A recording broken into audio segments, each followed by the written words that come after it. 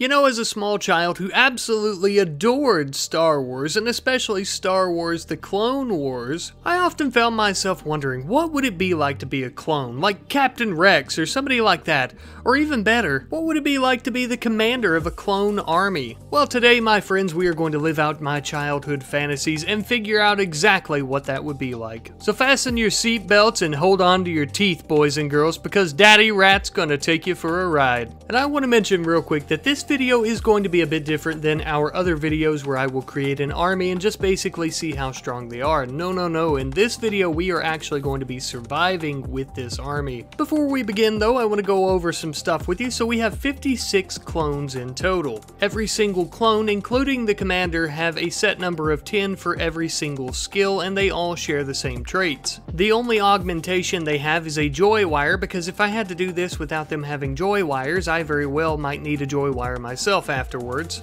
Now, not every single clone is the same. The majority are a standard unit, but we do have a set of heavy units as well as a small group of snipers, along with the commander being, of course, the only commander. As you can see, the standard clone units have a very standard rifle, armor, as well as a vibro sword. In comparison, the heavy clone units have a much more powerful rifle and much more durable armor. Last but not least are our sniper units that have slightly better armor than the standard clone troopers, but have a much more powerful rifle that is much further in range. Now, with all the boring yappity bullshit out of the way, let's get started so we can start killing some people. You know, when I think of clone troopers, I don't exactly think of them building little wooden compounds out in the forest or little small wooden cabins, but unfortunately trees are the most abundant resource out here. We're going to begin by putting down some compact dirt pathing as well, that way I don't have a stroke trying to find all of our people and our items. We also didn't spawn in with any food at all, so we're going to begin harvesting berries, but also we're going to be killing some alpaca and stuff because there's plenty of wildlife.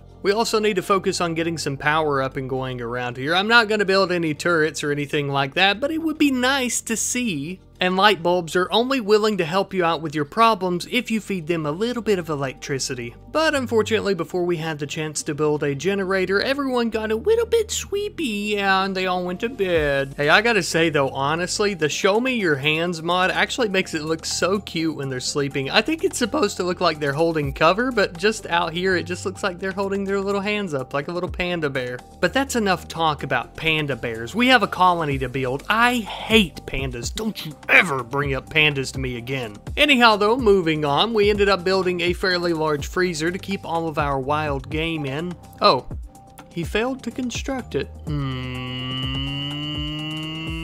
That's okay, there's always second chances in life, little buddy. By this point, the compound was coming along very nicely, and it gave me a moment to just sit and think of the best way to handle things. So I thought I'm going to give us at least 3 days to prepare, and on the third day, I am going to launch our first large raid.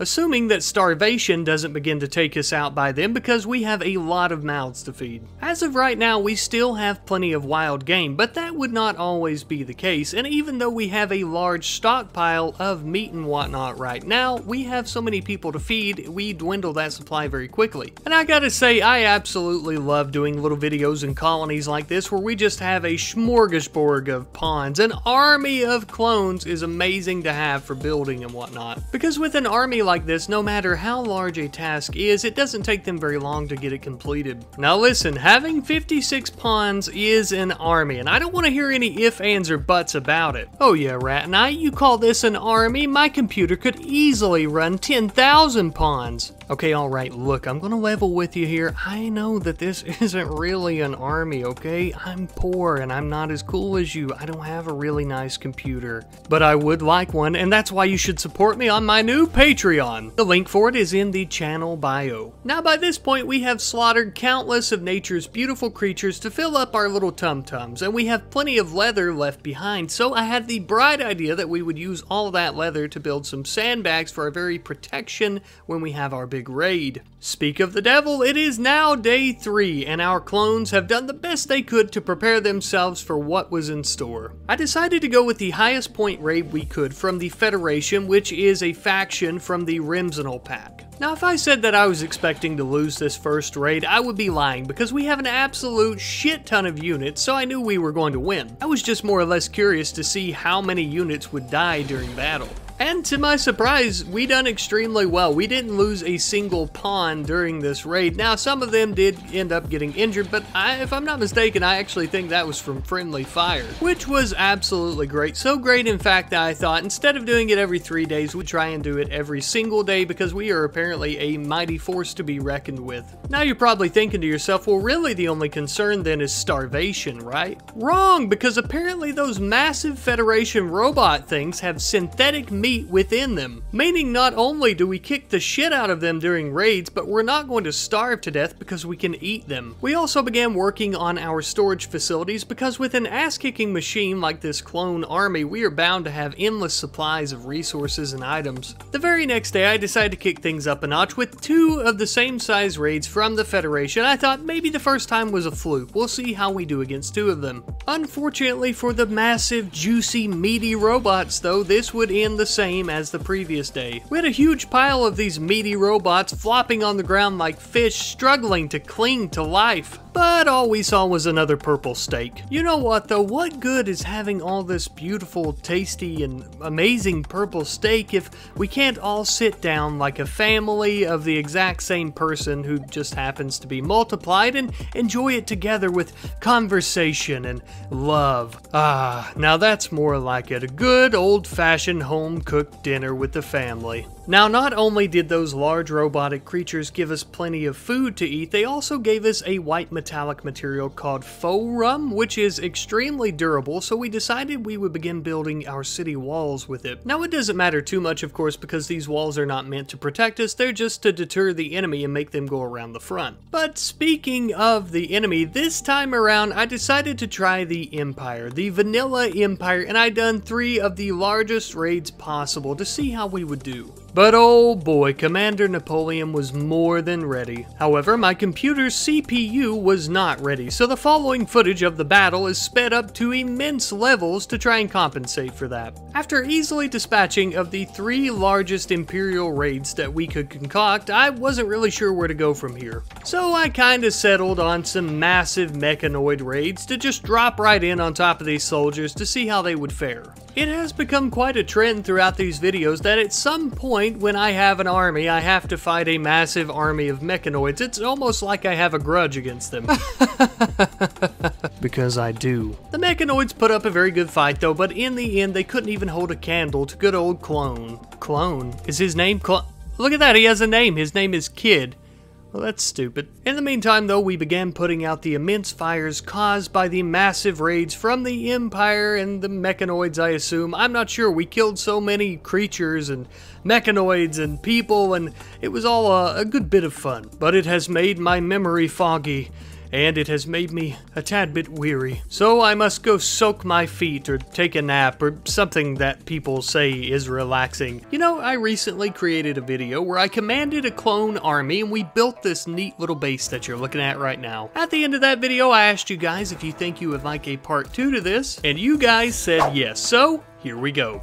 Naturally, we begin where we left off in the last video with fields of mechanoid and human corpses. So naturally, of course, we're going to have to deal with that the old-fashioned way, by turning them into crispy little bacon bits that we can throw on top of our salads. It's just a shame that we don't have any ranch dressing for them. Ah, oh well, we'll just make do with some of this synthetic meat. Maybe we can turn it into ketchup or something. As for the mechanoid carcasses, we'll let them rust outside in the rain until we're ready to shred them. During this video, we're going to be conquering other factions in our area. And unless you're a great big dummy, you probably already know that wars are expensive, so we're going to need plenty of steel, hence the mechanoid carcasses. Now we're going to need somewhere to keep all these resources, so we began digging out a large warehouse in one of the small hills next to the base. You know, in these videos we're always talking about killing things, but what about the important stuff, like playing horseshoes with your buddies? Oh, never mind, they're leaving. Guess I'll just play by myself. Again. Alright, enough of that, let's get back to business. We began building some machinery tables because I had the bright idea to add the unofficial VE Shields add-on mod, and I was going to try to make some of these plasma force shield things. But apparently I don't know how to read because those shields can only be created at a fabrication bench, not a machining table, so we ended up going with some riot shields instead. However, before we had all of our shields completed, I decided to take everyone out on a raid. Everyone stuffed as much synthetic meat and rice as they could into their little clone armor pockets, and then we all began began to head out to go and kill everyone. It took a little while to get there on foot, but eventually we did arrive and we found a bunch of hairy, furry, man-baby creature things wielding rifles. They were all ripe for the killing, and so we began our march against them. All of our soldiers had the biggest smiles on their faces. You'll just have to trust me on that one. Unfortunately, the battle itself was not very eventful. We easily decimated their entire base and all of their forces. So instead of returning home, I said, what the hell, we're already out here, we might as well kill everyone else. We went to two separate bases, and the attack on both of those factions went about as well as you thought it would. We rarely ever actually took anything from the enemy factions, like steel or any other resources, unless we just thought we might need it. The only thing we were really after was some competition, and there obviously wasn't any here. Later on, we ended up returning home, where we would then build a high-tech research bench. This way, we could truly speed up our quest for knowledge. We also finally began producing some of those riot shields that I had mentioned earlier. They were far from perfect, of course, but they were the best we could do right now until we get a fabrication bench, so we doubled down production on them. And then we tripled down on production and also began shredding up those mechanoids for steel. We also continued our work on defending the base. Now, I wasn't too worried about anyone destroying the base. We could always rebuild it, but these walls would hopefully have them all funnel in one place, making it easier for us to kill them. Rat Knight? That sounds an awful lot like a kill box. Oh,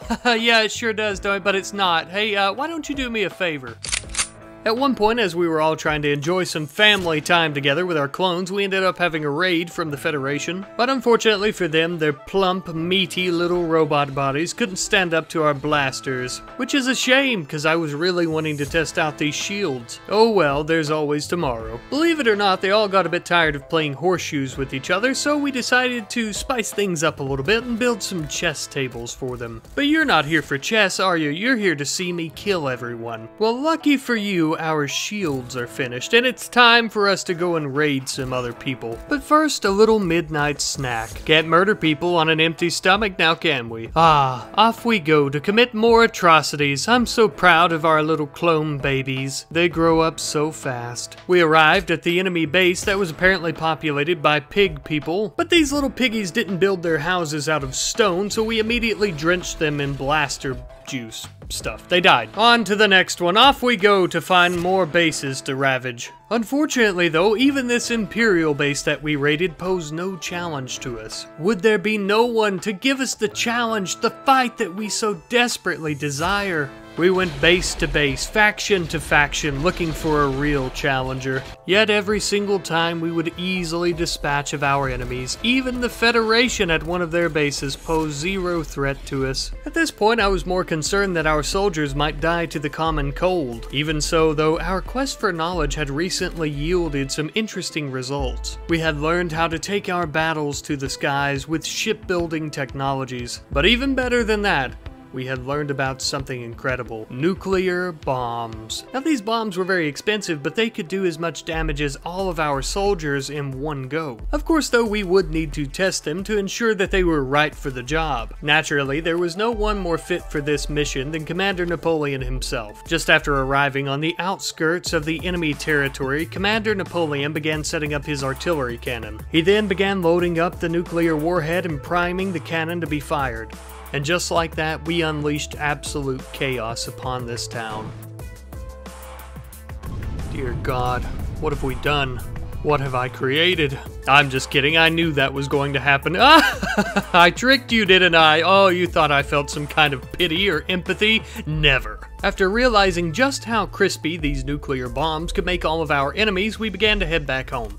But this really got me thinking. So far, we haven't met a force that could actually challenge us, so I intended on creating one. I created an absolutely massive mechanoid raid. Now, when I created this raid, I wholeheartedly intended for this to be the end. I intended for these mechanoids to just absolutely slaughter us. However, the results of this battle may very well shock you as they did me. We would of course begin by using our nuclear arsenal against them. However, I didn't have enough resources, so I was only able to make small nuclear bombs. bombs. Though these nuclear bombs were very useful, unfortunately we weren't exactly accurate. So unfortunately we were only able to kill off the few that were trailing behind the main group. But that was quite alright, because what the nuclear bombs could not do, our brothers in arms could. Shield and blaster in hand, we were more than ready for this fight. As the mechanoids made their way around our walls, we began ripping into their units. And this is the part of the battle that really surprised me. Though they got a few good shots in at our soldiers with them all bunched up,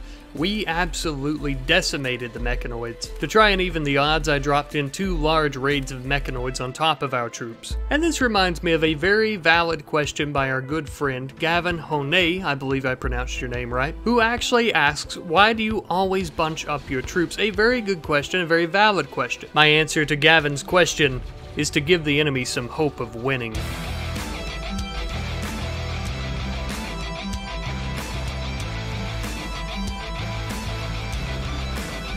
Even with the odds completely stacked against us, raid after raid we continued winning. After completely decimating an entire armada of mechanoids as well as the Federation and their meaty robots, I wasn't sure that anything could kill us. Every single faction on this planet now cowers at our feet, defeated by our almighty army of clones. Truly, we have created the mightiest army. Huh, what's this? A siege. Oh, they have no idea. Oh, to think these pitiful waster pirates think they stand any chance against us. Wait a minute, what's... Oh shit. Yes, unfortunately it would appear these pirates came prepared. They have brought their own nuclear bombs. We were too busy fighting off the last of the Federation and the mechanoids to even realize what was happening. We unfortunately didn't get to really see any effects from the bombs. We mostly just got the really cool noises that they made, but we didn't get a lot of flames and stuff like that. However, regardless of what they looked like, they did finally manage to stop our clone army. I mean, in the end, I suppose it is justified. We killed hundreds of thousands of people. Besides, none of us ever really make it out in the end, do we? Ah, it is so sad to see our creations destroyed, all lying dead. What was it all for? What do we do all this for if they're all just going to die in the end? It just doesn't seem fair, you know? We worked so hard on our clone army, we done all the research, we done all the construction, we done all of the murders and the killings. It's just not fair. I think we've waited around long enough though. We've waited day after day, month after month. As the seasons change, I just sit here hoping that they'll get back up, but they never do. I just wish that there was someone who could do something about this.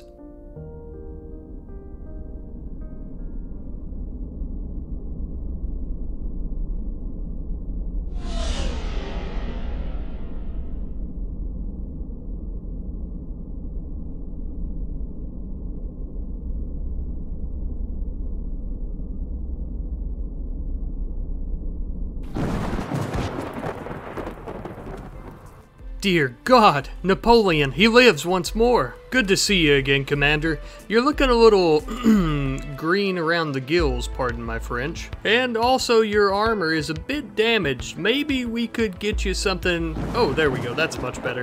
The Commander is back in action, baby, and might I just say that he looks absolutely stunning, fabulous. New armor, a new weapon, the same old rotting body, but you know, you can't have everything. And we even have our old army back. There's only one reason that anyone would bring this clone army back from the dead: to destroy, pillage, and conquer, and that's exactly what we intend to do. However, our home has been destroyed in the previous battle. We're going to need a new one. It also appears that while we've been gone, there are some new factions on this planet. One of the more interesting factions apparently controls a void tech laboratory. I don't know what that is, but I think it'd make the perfect place for a base of operations. So we sent our troops out on foot, and after a few days they finally arrived at this laboratory. The laboratory was absolutely massive, and that was perfect. It was exactly what we needed. Oh, what's this? I'm sure that's nothing to be concerned about. There didn't appear to be many people, so we weren't too concerned on taking the base. The only real challenge, we thought, were their defenses. Little did we know what horrors wait within. We marched on towards the base though, and immediately began raining down hellfire upon their defenses, destroying most of them. Some of their members began trying to attack us, and though they were extremely quick, we did manage to defeat them as well. Now, let's crack this laboratory open and see what's inside. Oh my god, what the Alright, let's calm down. We're going to cleanse this laboratory of the disgusting growth, filth, whatever these creatures are. If we want this base, we're going to have to earn it.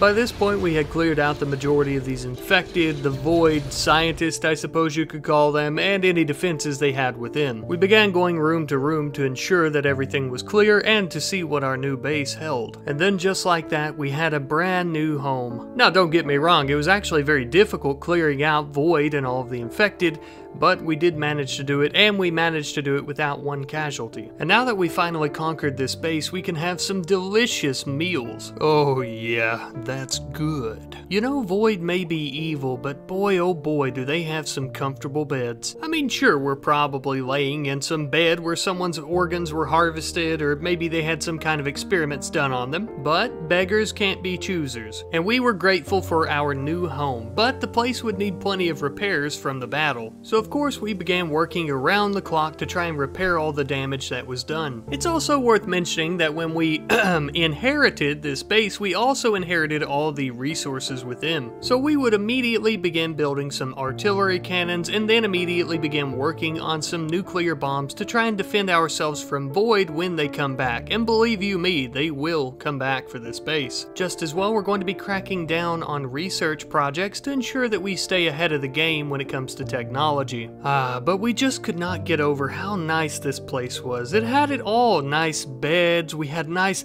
artwork, dragon statues. I mean, we even have red wine. What more could we want? Well, I'm glad you asked, because something that we may want is to build some defenses, because without defenses, Void is going to come back and absolutely stomp us. So that's exactly what we began working on. We also began deconstructing some of their things like their drop pods so that we could replace them with our very nice ships. Not only were they more efficient, but good God, just look at them. That's beautiful. Things were honestly going very well for us. We had a highly defendable, large base, and it was perfect. We had all the resources we could want except a few, and most importantly, we had our clone brothers. But speaking of our high-powered clone brothers, there were also some high-powered soldiers nearby. A trade caravan from none other than the UNSC had arrived. They were looking to trade goods and whatnot, but we were more interested in their Spartan soldiers. Not only did these Spartans have some wonderful, powerful armor, but they also had bionic body parts and a joy wire already installed. They were practically made to join our army. However, they didn't exactly feel the same way, because when we tried to arrest them to recruit them, everybody fought back, so unfortunately we had to slaughter them. But hey, on the bright side, we now have 2 Spartan friends. Well, we will after we brainwash them. And if you're wondering whether or not I added the UNSC faction solely so that I could have Spartans in our army, yes I did. But I mean, I practically had to. Spartans are so badass, and look, it looks just like the meme. Look, you can thank me for adding Spartans in the comment section down below, but for right now, we need to work on some anti-air defenses. Anti-air defenses are going to be quite useful for when we're getting raided by people like the UNSC, the Federation, etc. However, when it comes to Void, that's not exactly going to work, because they normally have a Void flare that's going to shut down all of our electronics. Regardless though, we ended up researching the smaller ones, and we ended up building quite a few of them around our very large base to try and encompass the entire area. Later on, we would build a medium-sized one in the center as well. After that was completed, we decided to go on a bit of a bombing run, because the best defense, of course, is a good offense. We decided that we would drop 2 large nuclear bombs on a nearby Void laboratory. Now, this is not only to try and kill the inhabitants of said laboratory, this is also to test the strength so that we know how strong our own base is. But then again, if we also wipe out another large Void laboratory from the face of the planet, that's not a problem. The 2 pilots took off and went on their bombing run. Unfortunately though, the bombs basically did 0 damage to the base. I'm not sure if there's just so many walls or the fact that the walls are made out of plasteel, but it did basically nothing. The 2 pilots then jumped back into their jets and took off very quickly before being caught by Void. Later on, after returning home, we ended up having a massive raid from the UNSC. However, you may notice in this raid there isn't exactly standard UNSC soldiers. Along with their Spartans, ODSTs, and Marines, there were several soldiers donning T-45 power armor and wielding miniguns. There were also several of their soldiers wearing Grey Knight's power armor and carrying massive incinerators. Just as well as their interesting inclusion of different armors and soldiers from other factions, they also had some alpha mechs along with them as well who were quite powerful. And we asked ourselves, what were we going to do? Well, naturally, we began bombing the absolute shit out of them.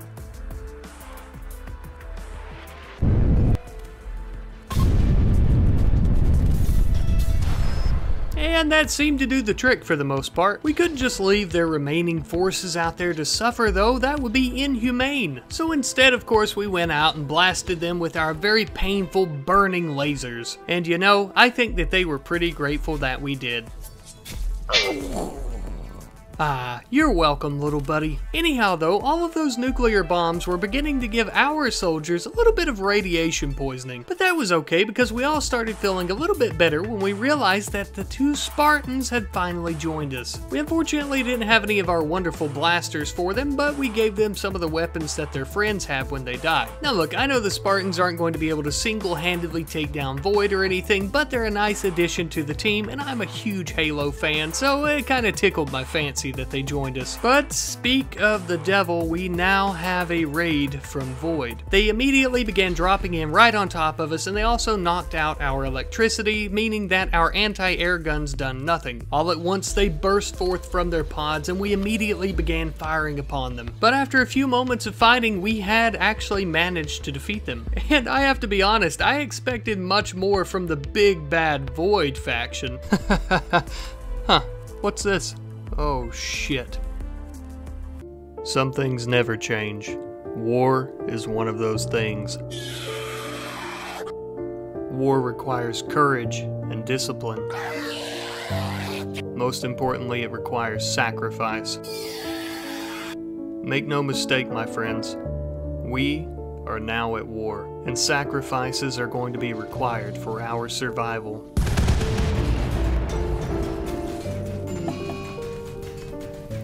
Our last remaining nuclear bomb seemed to destroy the majority of the infected forces, but also killed our Spartan Don. After his heroic sacrifice, Napoleon then led the army to take out the remaining infected forces. There were still quite a few of them left, but luckily for us, the largest, the fastest, and the strongest seemed to have been killed by the nuclear bomb, which was mighty convenient because I didn't feel like having to fistfight some of those massive black titans or the hell dog creature things. So we began moving all throughout our base, killing the remaining rumblers, I believe they're called, that had made it inside. After that was all said and done, believe it or not, we had plenty of fires that had spun up from the nuclear blast, just as well from other electronics that had been destroyed. So we had to start beating out the fires. Luckily, our other Spartan, Taylor, was not dead, though she was very badly injured. We scooped her up and put her in a bed, that way we could finally begin patching her up to ensure that she doesn't die. As one might imagine, the massive infected raid and the giant nuclear bomb that went off in the front of our base caused a teeny tiny bit of damage. So our army of cold-blooded killing clones had to turn into a little bit of an army of architects. Not only that, but many of them also had to become a bit of an army of custodians because we had a massive mess to clean up with all these rotting infected corpses. Lucky for us though, you couldn't smell the stench through our helmets.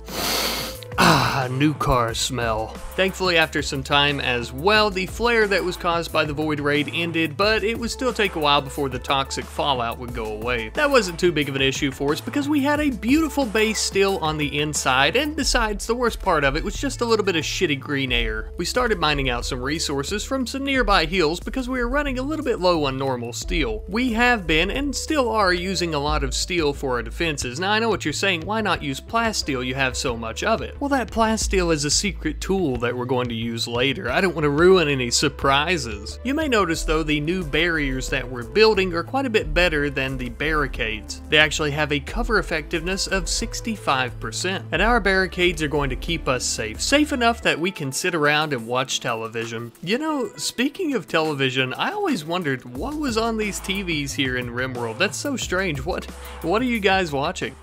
Thank you to Surfshark VPN for sponsoring today's video. Oh wow, now these seem like some quality products and services. Look, I'm going to be real with you, I use Surfshark VPN to protect my data. Being out here in the rim of the universe, there are several galactic factions who are always trying to steal my grand ideas. I mean, God forbid they wind it up in the hands of Void. Look, their amazing VPN keeps me secure while I'm on some sketchy outer planet Wi-Fi. It's kinda like a secure Stargate between devices and the internet. Truly amazing. It also allows you to change your location, so while you're browsing, say, Netflix, you can access different shows and movies not available in your home country, which I must admit is pretty dang amazing. Enter promo code RATNIGHT for an extra 3 months free. The link is in the description down below. Once again, thank you to Surfshark for sponsoring today's video. Now, back to the chaos.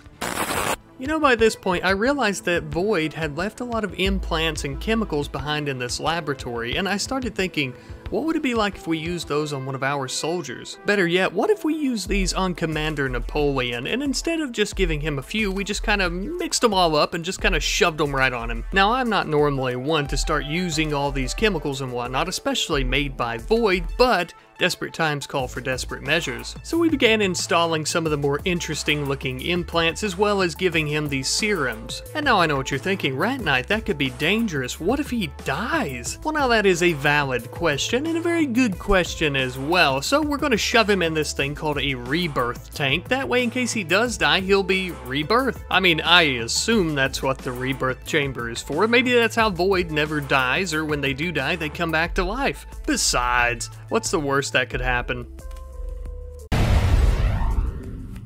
Oh shit, it's Napoleon. He's looking a little bit different. Alright, look, I get it. He's ugly now, okay? I mean, just look at, oh god.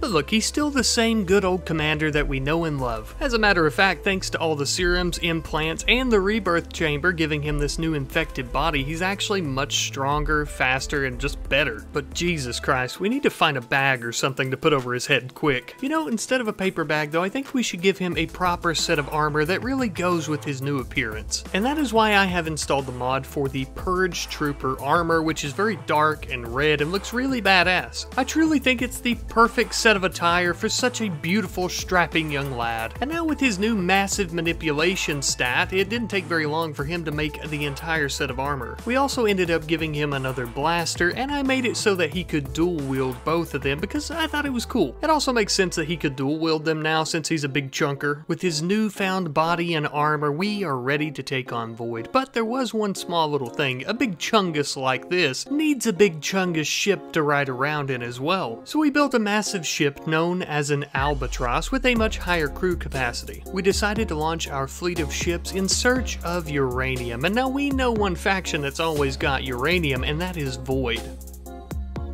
We arrived nearby, just on the outskirts of a Void fortress. Now this is not a laboratory, and the reason that is key is I had no idea. Apparently the fortresses don't have uranium. And I wouldn't find out that little tiny bit of information after we slaughtered every single person within. But that was okay because we would have a hell of a time killing every single Void scientist and soldier. But make no mistake that this battle would be extremely difficult. As we approached the front of the building, they all came crashing out at us. Of course, we immediately began returning fire at them, but we had less soldiers this time around, and unfortunately Void would end up getting the better of a few of our men. Unfortunately, after it was all said and done with this battle, we had lost 3 of our brothers, 2 normal kid clones and 1 kid heavy. I wish I could say that their sacrifice was worth it, but it really wasn't. We didn't even find a drop of uranium. We went around to different sides of the base and began blasting holes through their walls to see what was within, and then we immediately just went through the front entrance because that was much easier. Now by this point we've already killed all of the Void soldiers and whatnot, so we just went around cleansing the base from any infected. And like I mentioned, when it was all said and done, we were -3 soldiers, our brothers, and still no damn uranium, so I don't know how we're going to build any bombs. But then an idea came to me. We have so much silver, why are we bothering attacking for uranium when we could just buy it from Outlander factions? So that's exactly what we began doing. They didn't have much per base, so we had to go to several different bases all around this section of the planet. Luckily, the Albatross had plenty of room for uranium as well as plenty of fuel, and by the time that we got home, we had a little bit more uranium than we had before. And we still had a lot of silver left left over as well. Now we can finally get back to building some nuclear weapons. Sometime later though, we had a raid from our old friends the Federation. Oh, still as weak as ever, I see. Hey, wait a minute. What's that? Holy shit, the Federation are making their very own clones modeled after Napoleon and his soldiers. I suppose all the times that we kicked their ass, they must have somehow swiped a little bit of DNA off of us to make these soldiers after Napoleon. A little strange that they're all female, but hey, maybe the genetics got messed up or something. Regardless though, this was a fight that we were eager for. Finally, someone other than Void who can actually provide a challenge in battle, or so I initially thought. Immediately after firing at them, they all began dropping like flies. I suppose they must have got the DNA confused with some pansy-ass soldier who dies so easily. Oh, you poor, stupid little creatures. You're not even as good as a copy of the copy's copy. It was best we put them all out of their misery. At this point, we loaded up a fusion bomb to go and bomb a Void laboratory. However, it must be said that I did cheat just a tiny bit. So to create a fusion warhead, you actually need an anti-grain warhead, and unfortunately you can't craft those or purchase those, so I changed it a little bit. That way, instead of one anti-grain warhead, we could actually use 1000 plasteel. And look, I know it's technically cheating, but I could have just as easily added a mod that made anti-grain warheads craftable or purchasable. Maybe that was a better idea. Oh well. Anyhow though, we loaded up the bomb and made our way to the Void laboratory where we would then drop it. As it stands currently, fusion bombs are the strongest bombs that we have, but we are also dropping a few large nuclear warheads just as well, for a little added damage. The bombs went off and created such devastation. I believe they may have also hit some explosives that Void had within their buildings as well. We absolutely wrecked this base. I mean, it is a complete shit show now, but even so, after all that, we still had many Void soldiers who were still alive. Thankfully though, we were able to dispatch of them fairly easily. With their base left in ruins, with their soldiers and their scientists all dead, there was but one thing left for us to do, and that was go home. And though this was a monumentous victory for us, this was just the start. That was one fusion bomb and a lot of large nuclear warheads on one Void base. We still had a lot of work left to do.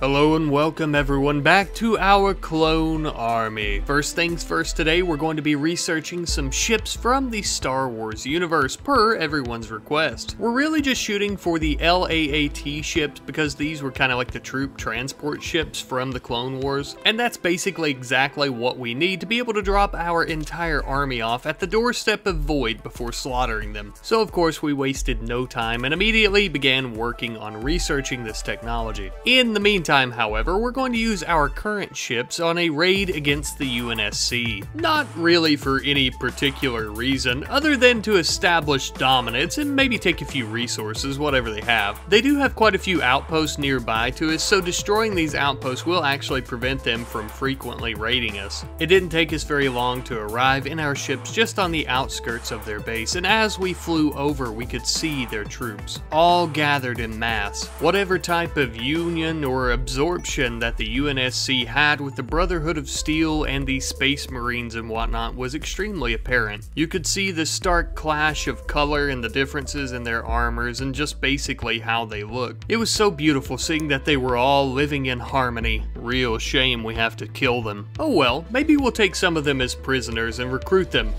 Probably not though. We moved in on the base as swift as eagle talons and just as sharp or something. And anyway, we began shooting all of them, destroying their turrets, and you know how it goes. They put up a fairly fierce fight, but after we had killed so many of them, they decided to cut their losses, tuck tail, and try to run. It was at this time we began exploring the wreckage from the base, looking for resources. We found a good bit of advanced components and plasteel as well as weaponry. The plasteel was nice, the advanced components were, we really needed your uranium, but that was okay. After collecting all of these resources and loading them up into our Albatross as well as the other ships, we headed back home. And of course, after returning, we used some of the resources that we had collected to begin working on more fusion and nuclear warheads to fight Void. Because naturally, throughout this series, that is basically our main goal now. By this point, the base was coming along quite nicely. We were living in harmony. Void hadn't attacked us in quite a while. None of the infected had showed up at our doorstep needing eradicated.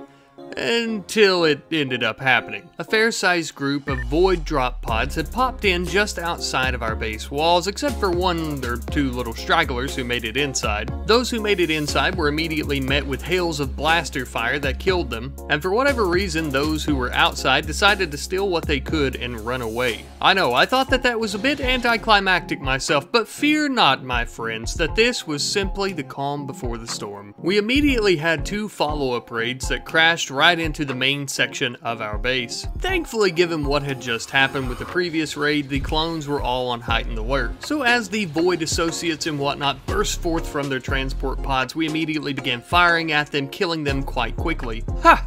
That was incredibly easy, I said to myself in my head. However, I forgot the little detail that some of them tend to come back to life, so as we were taking their bodies out to the body pile, they sprung back to life and began attacking our clones. This wasn't too big of a deal, except for the fact that we have a lot of friendly fire happening, and unfortunately we ended up killing one of our very own clones. Oh, poor kid.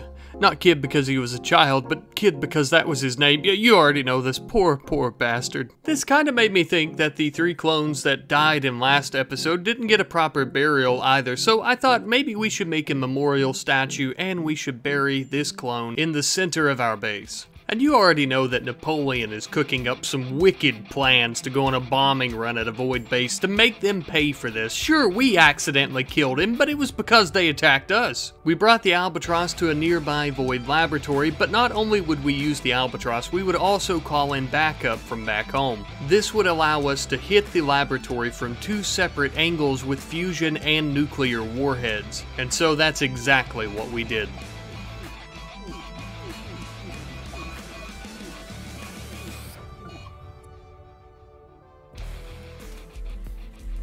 That bombing run looked really badass, I know, and it was really cool and actually very effective at taking down the Void base. However, we were starting to run very low on resources as these bombs were very costly. So we began deconstructing the massive ship at our base for resources. Just as well, I thought the massive landing pad that it was sitting in would be perfect for a massive landing pad for our new up-and-coming ships that we're still researching. And now speaking of these new up-and-coming ships, we're going to need some new resources to actually be able to build them, so we decided to go out and do a bit of trading with some of the Outlander groups. We would end up purchasing some chem fuel from them as well as some cloth because the LAAT ships require quite a bit of cloth. Now the chem fuel is just because I was too lazy to raid anyone for chem fuel for our ships or create any. After returning home, we ended up having 971 cloth and 828 chem fuel. Now that seems like a lot, but it's really not. So we're going to actually create a massive growing zone where we're going to grow plenty of cotton. That way we can have a lot of cloth for these ships. Now I'm not going to lie to you though, I'm not very patient, so in future episodes we may end up just doing more trading and raiding for plenty of cloth, but we'll see how it goes. Even with a massive field like this, I don't know if we're going to have enough cloth right off the bat after a harvest though, because just one of these ships requires 1,650 cloth, which is a shit ton of cloth. I'm thinking our best solution to that is probably going to be orbital trade ships, maybe like a bulk goods one. Until then though, I have also added the mod for EMI shielding. Basically what this is, it's a solar flare shield, and my hope is that this will work against Void solar flares. Will it? I have no idea, we'll have to test it. So we immediately began working on researching that as well. While we were researching the solar flare shield, I also began working on some defenses around the base. We actually began working on some automated turrets. Now you're probably asking yourself, Rat Knight, why would you need automated turrets when you have a literal clone army? Well, you see, when we go out on these raids, we normally leave 1 or 2 clones behind to continue researching and things like that, meaning that they're very vulnerable to a strike. Thus, why we need to build some turrets and whatnot to kind of help protect them. And after some time, we had finally finished the EMI shielding, and we decided to go ahead and start working on one to see if it would work against Void. Is it working? I don't know, it kind of looks like it's working, I guess. I'll keep you posted on that when we get another raid from Void. Now we have to address the concern of our dwindling resources. Given our bomb production as well as our upcoming projects with ships and whatnot, our plasteel reserves are extremely low compared to what they were. And this time around, we're not going to be doing any trading to find some. That's right, we are actually going to begin raiding Void specifically for resources. And also because we hate them. It of course didn't take us very long to arrive, just on the outskirts once again of their very large and beautiful laboratory, blah blah blah. Where's the plasteel, damn it? You know, I actually did notice something very strange happening. Now sometimes I'll defog these bases just simply because if I don't, my computer almost shits out a lung because it can't handle what's happening. But this time around, as the bombers kept arriving, it kept defogging and almost despawning some of the walls and whatnot, so this base looks a little odd. But that makes it one hell of a lot easier for us to start dropping bombs on them, because the less plasteel walls they have, the less protection they have. We dropped one fusion bomb and a few large nuclear warheads right in the center of the base, and this managed to kill quite a few of the Void associates. The few stragglers that did remain, of course, came at us and tried to attack us, and they were obviously obliterated by our clones. So after murdering all of the Void associates and completely destroying the base, you can see it, look, there's a little card that says it, we of course began to move in, destroy whatever turrets they had left, and start sifting through the rubble to find some of that sweet, sweet plasteel. And of course we had to eradicate the last remaining abominations that Void had created, this stomach monster lady thing. This planet is only big enough for one disgusting, ugly abomination, and his name is Napoleon, baby. Luckily they did have plenty of plasteel here. It wasn't as much as I had anticipated. I don't know if that was caused by the loading bug or if we destroyed it with all our bombs, but we still had some. We gathered up all our troops though and began to make our way back home with all of our newfound resources. Not only did we have plenty of plasteel and whatnot once again finally, but we had some red wine once again. Our clones are a little bit of an alcoholic, but you know what? They done a damn good job out there, so I'm going to let them indulge in their addiction a little. Nothing like cracking open a cold brewski with the boys, who also happen to be clones of you. But they have my respect. That was a damn fine job out there today, boys. A damn fine job. That's me. The guy in the chains. I guess you're probably wondering how I got here, huh? Well, my friends, I'd be more than happy to tell you that little tale. But you're gonna have to wait just a moment because the torturer is back. Ah, this guy. He's quite the little scoundrel. If you'll excuse me for just 1 second.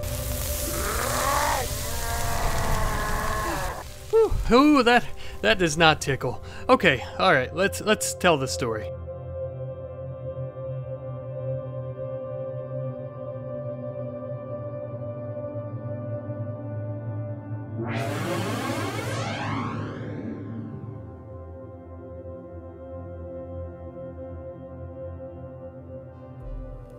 It was a standard operation just like any other. My army and I were tasked with taking down the UNSC of this planet as well as the heretics. Nothing that we hadn't done 1,000 times before. And we had multitudes of soldiers among our ranks. The majority of our forces were comprised of some minor elites called hingeheads with the corresponding armor and weaponry. They were essentially cannon fodder. Next up we had our major class, nicknamed Squidface, with the corresponding weapons and armor as well. Next up we had an interesting class, our hingehead snipers. Now they were kinda normal except they had beam rifles, and you may also notice that they have a cloaking device. And last but not least we have our meaty boy Sangheili. This is a minor class that specializes in needlers. Now with all that boring yakety yak bullshit out of the way, let's kill something. We spotted the heretic base not far from where we landed, and of course we quickly made our way there so that we could cleanse this planet of their filthy blasphemy. Their base was extremely large, but that was quite alright. It just meant that there were more of them to slaughter. And that of course is immediately what we began doing. They began running at us with their human-made armor and weapons. Blech, disgusting. And we brought down the might of the prophets upon their filthy hingeheads. Those scaly, four-jawed bastards never seen it coming. After a while of torturing them and pillaging their lands, we had finally destroyed their base. But this, my friends, was nothing but a small appetizer for the full entree of the UNSC awaits. And if we plan on earning our spot in the great journey, we are going to have to murder them all. We immediately began clearing out the rest of the heretic base to ensure that there were none of them hiding.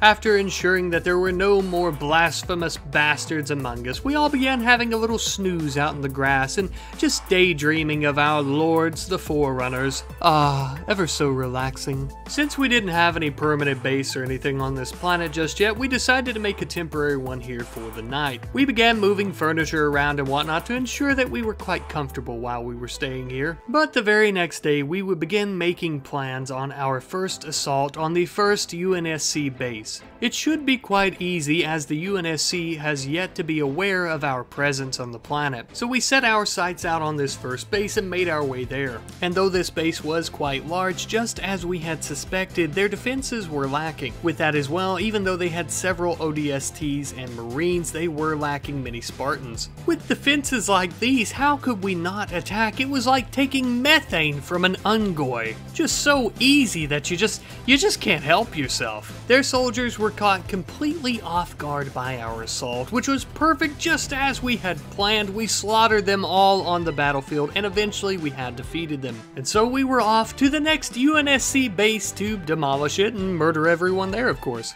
Just after arriving at this base, we did notice some heightened defenses. It is possible, of course, that they had heard what had happened to the last base and were trying to prepare for our arrival. But we had something up our sleeve for these filthy animals. We were going to glass this base. Once the glassing began, the humans and their structures were turning into dust on the ground. After giving them a taste of our holy fire, we moved in with our army to finish off any remaining soldiers. Then the pathetic cowards began to flee.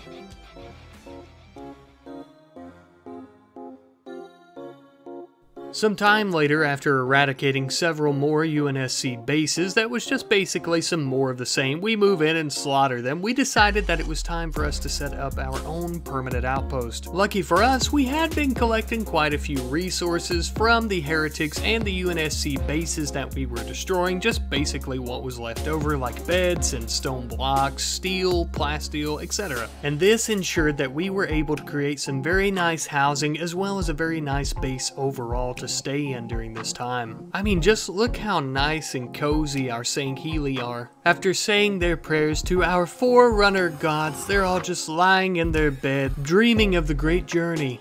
Now the base was looking a little bit drab, so I thought, hey, maybe we throw a little bit of Covenant purple in there. So we started building some barricades as well as plasma turrets for defenses.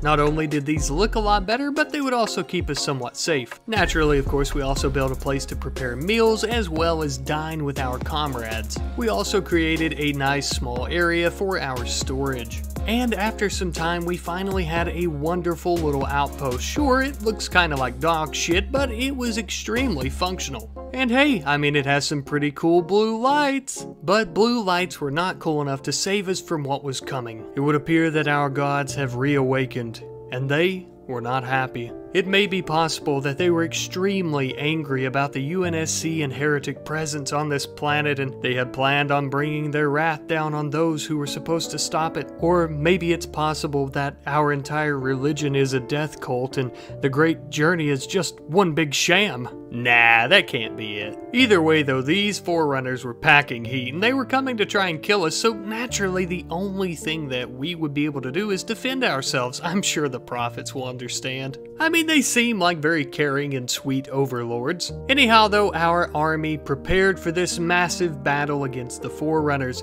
It was going to be quite difficult, especially with them having more advanced armor and weaponry, but we would defend ourselves or die trying. As the massive Forerunner army approached, we immediately began opening fire on them and actually managed to have some success with killing several of their soldiers. Obviously though, it helped quite a bit that the first wave of their massive raid was was such a small party, we would not be so lucky in the future, I'm sure. Their installation monitors as well as their soldiers were extremely resilient though, so we would have to continue pushing forward. We even managed to request a glassing from a nearby ship who had no idea that they were basically glassing their gods, and it was during this time as well the UNSC dropped in from above to join the fight. We would now have to fight a war on both fronts, against the Forerunners as well as the UNSC. We were not equipped for such a large battle. We began throwing down our bubble shields to try and protect our soldiers. It was at this point I, the commander, Wart, had fallen, but my men continued to fight on. By this point in the battle, many of our men had been lost, as well as many of the Forerunners. Even the demon was here, and he was causing immeasurable chaos upon the battlefield. We attempted to flee.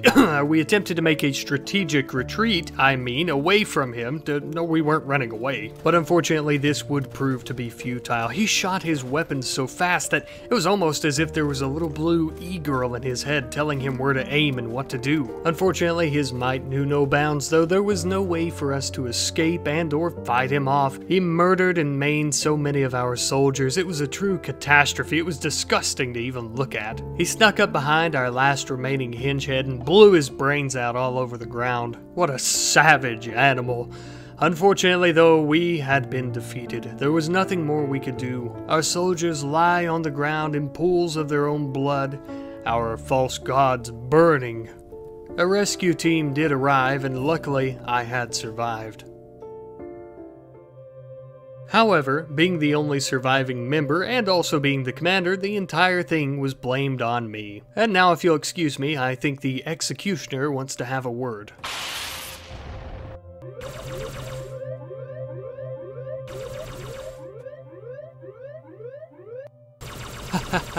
Yep, that's me again. I just can't seem to stay out of trouble, can I? I'm quite the little troublemaker, and today I'm making my grand escape. Somehow, in some way, after the shootout with the guards, I managed to make my way to a drop pod. I wasn't very sure what planet this was, or if I was even going to land on it and survive, but it was much better than facing the Covenant. You could maybe say that I've burned my bridges with them. After they labeled me a heretic, tortured me, and tried to execute me, I wasn't going to stick around. But mark my words, I will have my vengeance.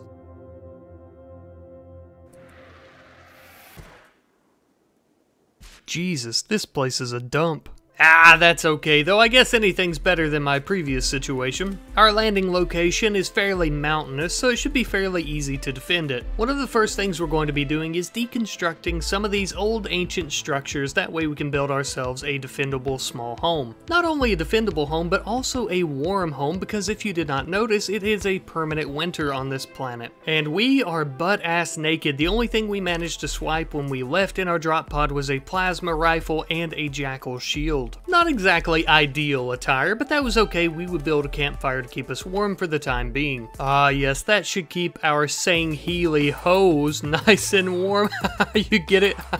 because the planet that Sangheili's are, it's Sangheili, son of a bitch. Unfortunately, we didn't have any fresh ungoi teats to suckle on this planet, so we would have to kill some snow hares for breakfast. As we were making ourselves a nice bunny rabbit sandwich, we kind of figured that maybe it'd be nice to have some clothes so we didn't freeze our Sangheili balls off. Jesus Christ, I really can't think of any Sangheili jokes, can I? Anyhow though, we began hunting down some caribou for their leather and their meat. After killing about 4 of the animals, we managed to string together their flesh to make some clothing. And if I do say so myself, I think Ex-Commander Wart looks pretty damn dapper. Things were honestly going quite well for us on this new planet. We had all the bunny rabbit sandwiches that we could want. We had a nice little warm cabin. But unfortunately, it would appear that our drop pod had been detected by the local Forerunner faction. It would appear that they had sent a Forerunner huntress to investigate the signal. The commander was a tiny bit concerned, seeing how the huntress was a little bit more equipped than him,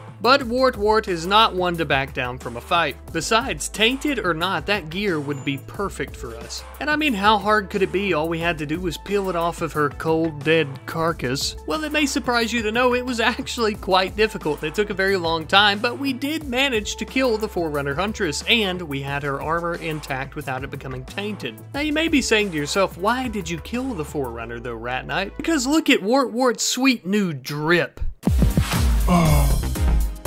Oh. Yeah. Sexy. Nah, I'm just kidding. I don't know why. I guess I didn't think about it or something. Or because I didn't want to recruit one of our false gods. Regardless though, we decided to travel to a local heretic faction base to do a bit of trading with them as well as introduce ourselves. Lucky enough for us, they were so interested in purchasing the Forerunner helmet that we had, they actually sold us 2 ex-Covenant slaves. Now this was no army by far, but it was a decent start. However, after some time had passed, it would appear that the Covenant had caught wind of our upcoming uprising. Though we were the same species, these elites saw us as the enemy, and we saw them as walking weapons and armor for the taking. Thankfully though, we were able to take one of the elites down, causing the other one to flee. We tried to chase her down as well, but she was a bit too fast and she got away. We would be able to strip the larger elite of his weapons and armor though, which was perfect. We didn't want to dress like the Covenant, but it was good protection. And in the meantime, we were going to try to convince this big fella to be our friend, and that his entire religion and way of thinking is completely wrong, but also that we're very nice and kind and sweet.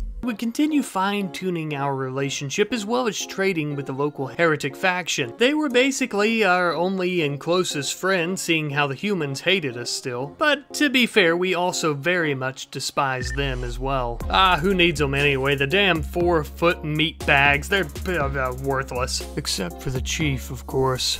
Now that's a real man. Now some time later, our heretic pals had mentioned a Covenant outpost nearby our base. This must be where all the raids are coming from. So we decided to embark out to try and attack the outpost. Wart thought that this may be the perfect opportunity to enact his revenge upon the Covenant. However, the outpost was much more heavily guarded than we had anticipated. We expected all of their soldiers to be minor elites, but there were 12 soldiers total, most of them being minor, but they actually had an ultra as well as a major. Not only that, but they were also quite heavily armed. We began to second guess ourselves. Maybe we shouldn't try to attack this outpost with just 4 of us. Maybe we should...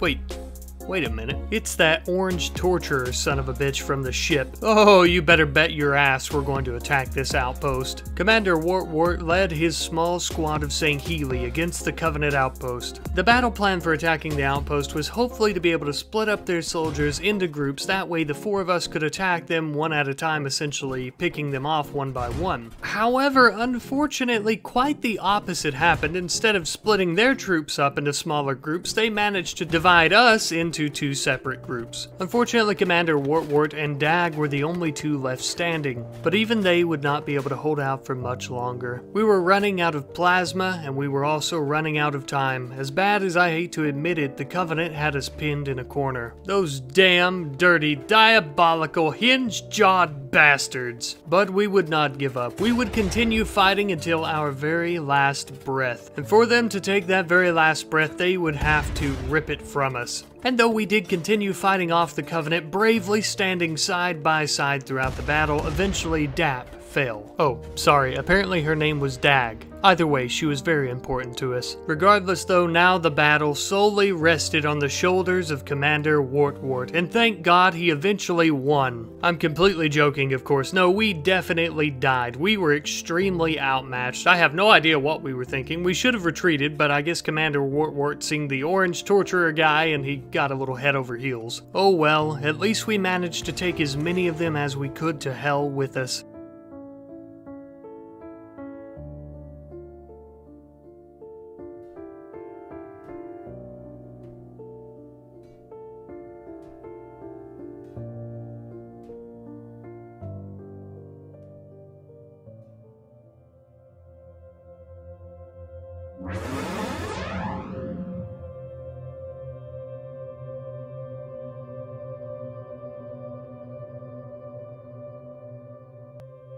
Yep, you guessed it. That's me again. You know, we really need to stop meeting like this, don't we? Look, I know what you're thinking. I'm pretty banged up this time around, but it's gonna be fine. The nice purple doctors said they're gonna take good care of me, and they seem trustworthy. And oh boy, did they fix me up. They gave me brand new armor, as well as bionics made from their own technology. A brand new sword. I was once broken, but they made me new. They made me into a killing machine.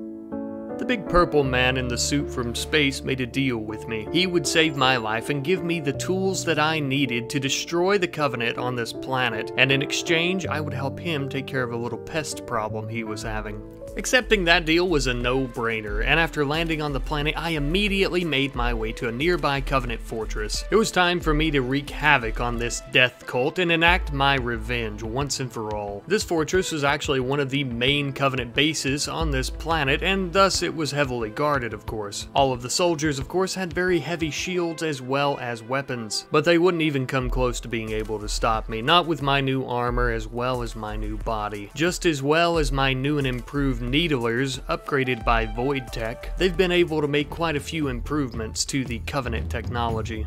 Within the blink of an eye, my rampage began. I immediately began raining down hellfire of needles upon every single elite I found. And though many of them tried to flee and hide, none of them were safe. For there would be no great journey for these fools, only my wrath. The remaining soldiers mustered up the courage to try and surround me and attack me all at once. It wasn't a bad plan on their part, but it didn't work. And after hours of fighting, I was trying to step over their limp and lifeless bodies to fire at their comrades. And after it was all said and done, this base had finally been destroyed. Now, of course, there were still quite a few to go, but we would need to begin healing ourselves, and it looks like all of those energy sword attacks did manage to take down our armor, so we'll need to get some new armor. Lucky for us, though, with the Infinite Void's resources, it shouldn't take much for us to be able to repair it. Or maybe we could take some from the corpses of these fallen cultist fools. Luckily, we didn't have to strip any corpses for armor, as Void sent us some new, and just as well, they also sent us some very new and powerful blasters. The plasma that comes from these blasters is much hotter and much more powerful. Just as well, they are much more rapid in their fire rate, and I think that they are absolutely perfect. Wart here will be able to do plenty of damage to the Covenant fools with these. However, before we continue fighting the Covenant, it's time that we paid humanity a little visit. Luckily, Void was already at war with the UNSC as well, so it was the perfect storm. This too was also one of humanity's largest fortresses on the planet. It is also possible that the demon were hiding here as well. As we approached the fortress, the humans immediately began firing their mortars at us, but unfortunately for them, they were extremely inaccurate, and thus they could not stop what was to come. Wart was ready for anything that the humans could throw at him, including the demon. He was very confident in his new abilities. We approached the outskirts of the fortress, and a firefight immediately began between us, the ODSTs, and the Marines. They even had a few Spartans among them as well. Oh, how cute. That's so sweet. Wart easily tanked any firepower that they threw at him. Bullets, rockets, anything. This battle was a bloody massacre. Humanity was leagues behind the Covenant, and even they stood no chance. This was more of a warm-up for the armies of the Covenant, but there was still no sign of the demon.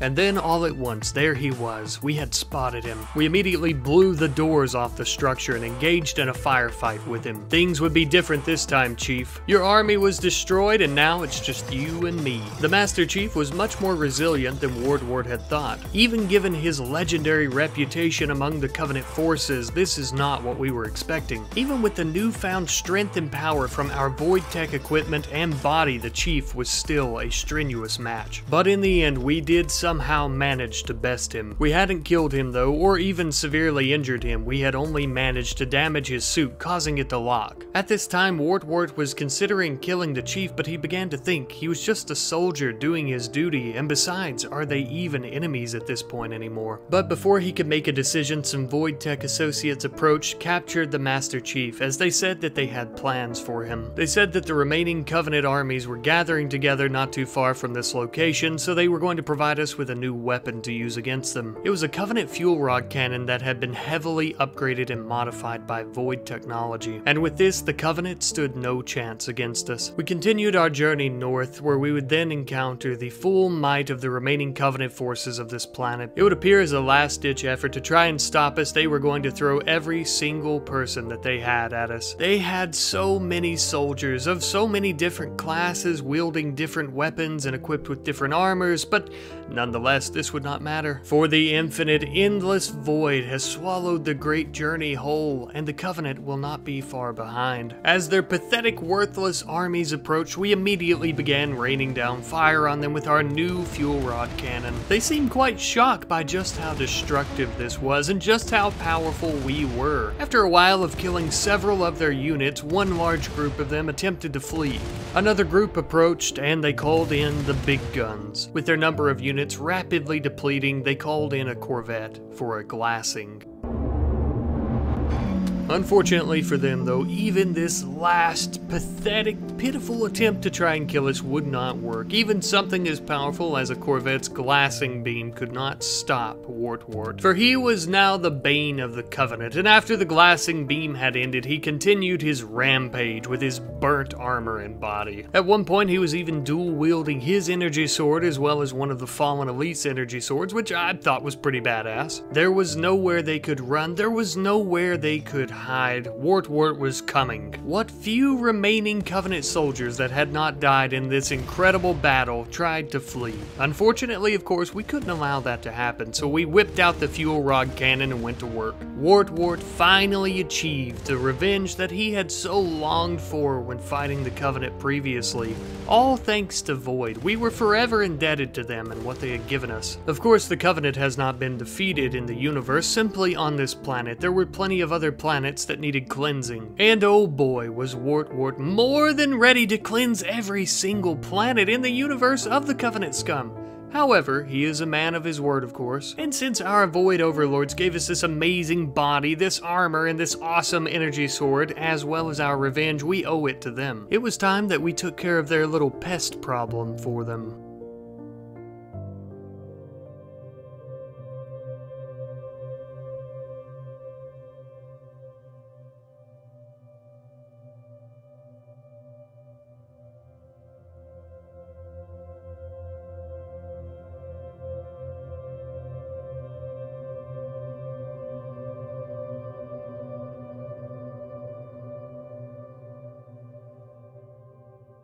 How's it hanging, folks? We are back playing as the bane of Void's existence. Yes, I am once again talking about Napoleon and his clone army. After last episode, the lads needed, nay, they deserved a little bit of comfort. So we allowed them some time to relax between all the Void destroying, to have some steak dinners as well as share a few brewskis together.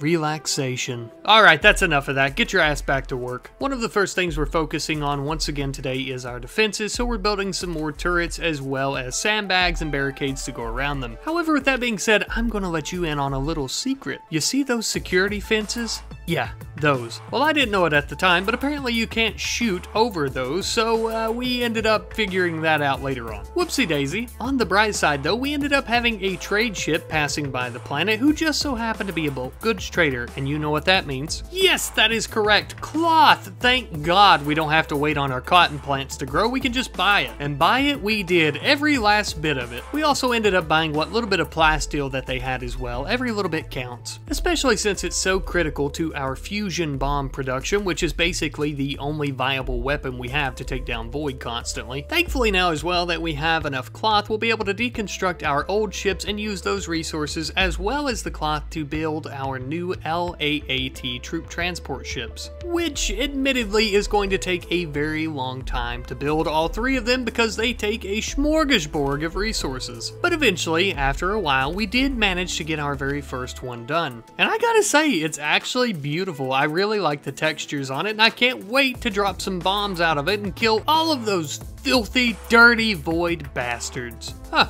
Well, speak of the devil, it would appear that the Federation has either been absorbed by Void or signed some kind of agreement with them. I suppose it was inevitable that our enemies would come together after all the ass spankings that we've delivered to them both. They had some very odd-looking creatures among them, humanoid in nature, that our Spartan tailor actually described as Sangheli. Regardless of whatever these creatures were, wherever the hell they came from, we were about to turn them all into dust and rubble. Dust and rubble? That didn't make any, whatever, you know what I mean. We're gonna kill all these Federation Void bastards, just like we always do, baby. The first group to come and fall to the might of our clone army was the Void Associates, as they were the fastest in the entire group. Next up came the rest of the Federation soldiers, along with the Sangheili, who appeared to be leading the charge. They were much different than your average Federation soldiers. They were much more resilient to our blasters, but nonetheless, they fell all the same as their Federation comrades. We have yet to meet a foe who could stand up to our might, and I highly doubt we're going to meet one today. Foreshadowing. Napoleon and his men stood firm against our enemy until they were no more. But that was about the time that 3 large Void raids were dropping in right on top of us. The one group literally landed right on top of us, and then the other 2 groups seemed to land in our base. Thankfully, the majority of our troops were already pretty close together on the battlefield, so it was fairly easy to dispatch of the Void soldiers as well as their monstrosities. The other groups of Void soldiers that had landed within our base couldn't find any of our clones to try and kill, so I suppose they decided to steal anything they could and run away. But you know we couldn't just allow that to happen, so we had to engage in a firefight with them. Unfortunately though, at the end of this, Napoleon was fairly injured. It would appear though that his injuries were caused due to his armor breaking during combat, most likely from all the plasma blasts from the Sangheili. Speaking of which, we also decided that we would take one of them prisoner to try and interrogate them or possibly enslave them to clean our boots. You know, just whichever came first. I do have some good news though. It would appear that our solar flare shield does work against Void, so any solar flares that they can actually cause is basically useless when we have the shield operating, which also means that our turrets and other defenses are actually going to be useful against them now. Speaking of which, it was about this time when I was actually playing that I realized you can't shoot over the high security fencing, so we began deconstructing all of that around our turrets. Thankfully, we didn't really need them during that raid anyhow, as we had our full army here, but if we did, we would have been screwed.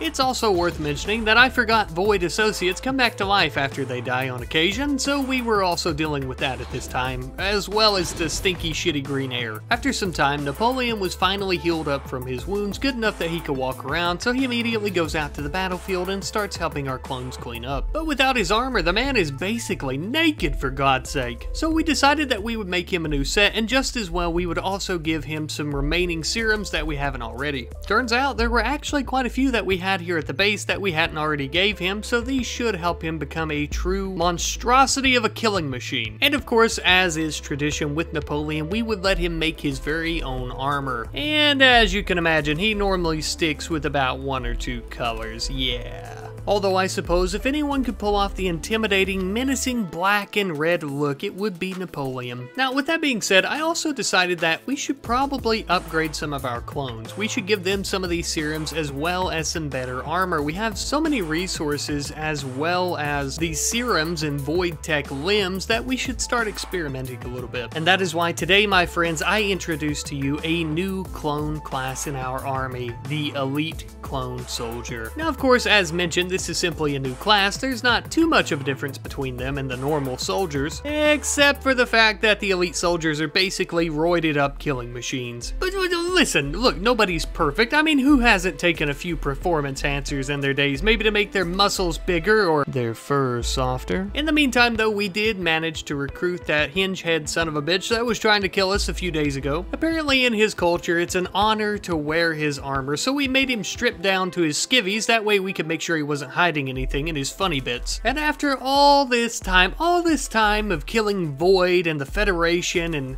you know, checking out the Sangheili's funny bits and whatnot, a bit more than we should, we finally ended up completing all 3 of our LAAT troop transport ships, and God does it feel good to finally have these ships back. I cannot wait to take them out on some raiding missions. And I can't make up my mind who we should raid first, the filthy UNSC or those damn dirty Federation bastards and their new hingehead pals. Or maybe we'll pay a little visit to Void for orchestrating the entire thing. Uh-oh, looks like we're going to have to put that on the back burner for just a moment, as we have a manhunting pack of beautiful women.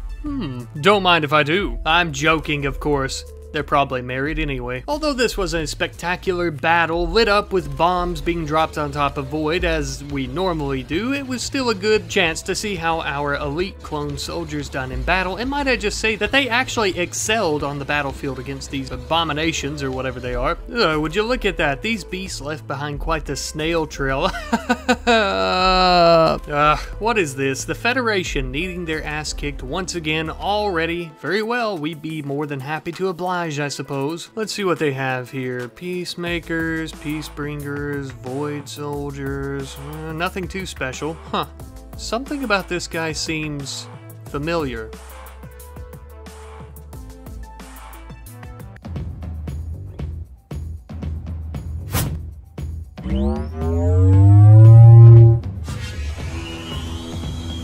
Void Tech Online.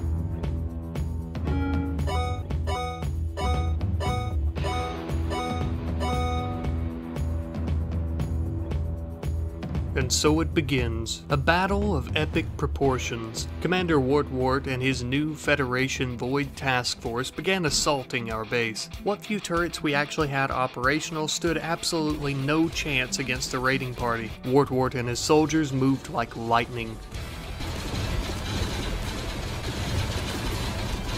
Napoleon and our clone army would stand their ground though. No matter how dangerous they seemed, we would not back down. Besides, they could be the competition that we have longed for so long. But only time would tell if this battle was even worth our time. Our men stood firm, shoulder to shoulder on the battlefield, brothers in arms. The battle raged on for hours. Wartwart was still barely touched, and he had many men left. All at once, he and his Sangheili made an offensive push through our front lines. During the process, many of our brothers were gravely wounded, and we had to make a strategic retreat. We found footing in a new position and began firing at his army once again. However, Napoleon was determined to hunt down Wartwart on his own. We found Wartwart attempting to flank our soldiers from the side, so Napoleon came up and started blasting him. We also began attempting to move our soldiers in closer after finding him so that we could give him all the firepower we had. Luckily, our elite clone soldiers came to Napoleon's rescue as he was attacked by several Sangheili.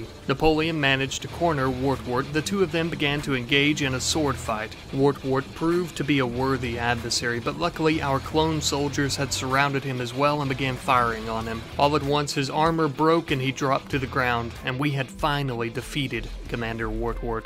The battle had finally ended and we were victorious, but we paid a heavy toll. Not only did several of our clone brothers die during the battle, but also many of them were actually kidnapped by the Void Federation Task Force as well. This was truly a dark day. But fret not, my friends.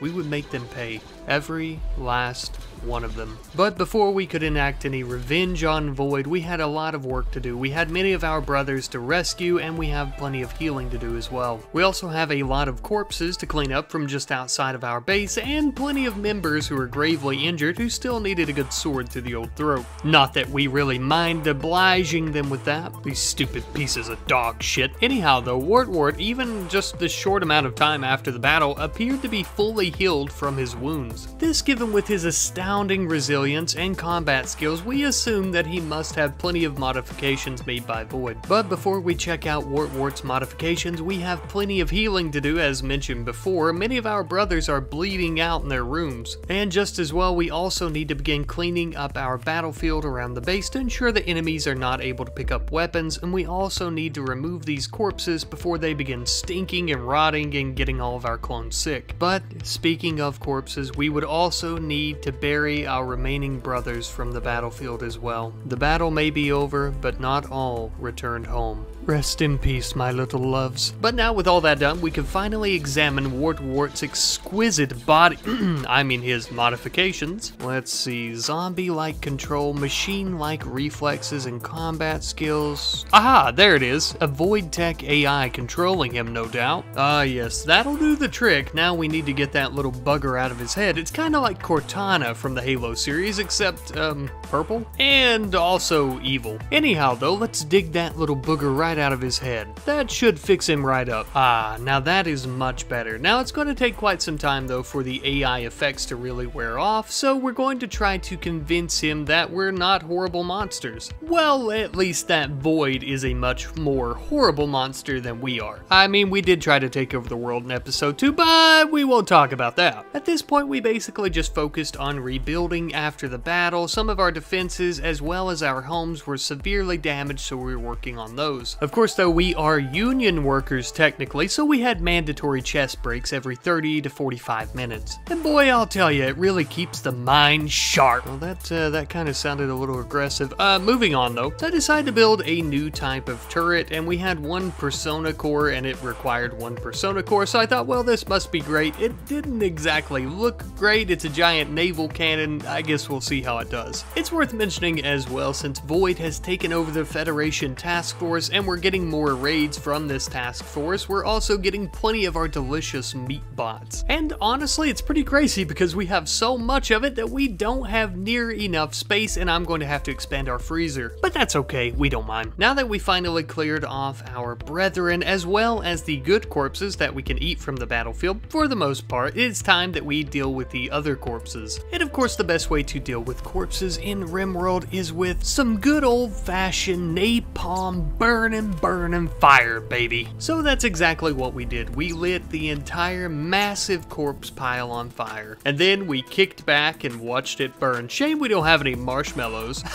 or any weenies, am I right? No, but this is serious. The smoldering corpses of our enemies filled the night sky with light, just as well with a disgusting putrid stench. We have no idea what they feed these disgusting Void associates, but whatever it is, it sure makes them smell when we burn them. Maybe it's possible they shit themselves during battle when they saw Napoleon and his army. Speaking of which, after plenty of time to heal as well as clean up the base and make sure that we are still well defended, it was finally time for us to enact our revenge. One of the capital cities of the Void Federation task force wasn't too far from our base, which turned out to be perfect. That way we wouldn't have to waste much fuel before we bombed the ever-loving shit out of them. I won't lie though, I wasn't anticipating such a large city because the powerful faction bases mod was actually turned up fairly high, so unfortunately we only brought 3 nuclear bombs. Still enough to do a whole heck of a lot of damage to the base, but there were still plenty of their soldiers left. It was quite alright though. Given the circumstances, I suppose we could be inclined to get out of our ship and start kicking some ass on the ground. To which, naturally, of course, you know that we definitely did. Turns out, without good old Commander Wartward leading them, the Federation task force was nothing but a former shell of itself. Surprisingly, in my opinion, I would say that they were even weaker than they were before the Void takeover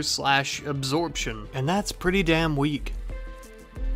With our retribution firmly distributed against the Federation task force, we decided to relax ourselves a little bit with some nice meals and some good company from our clone brethren. But be fooled not, my friends, for the Federation task force was not a milestone on the way to victory. No, they were nothing more than an inconvenience. They've done nothing but slow the inevitable defeat of Void on this planet. But now their commander, good old Wartward, he is of interest to us. He very well may be a key part in taking down Void. But of course, only time shall tell.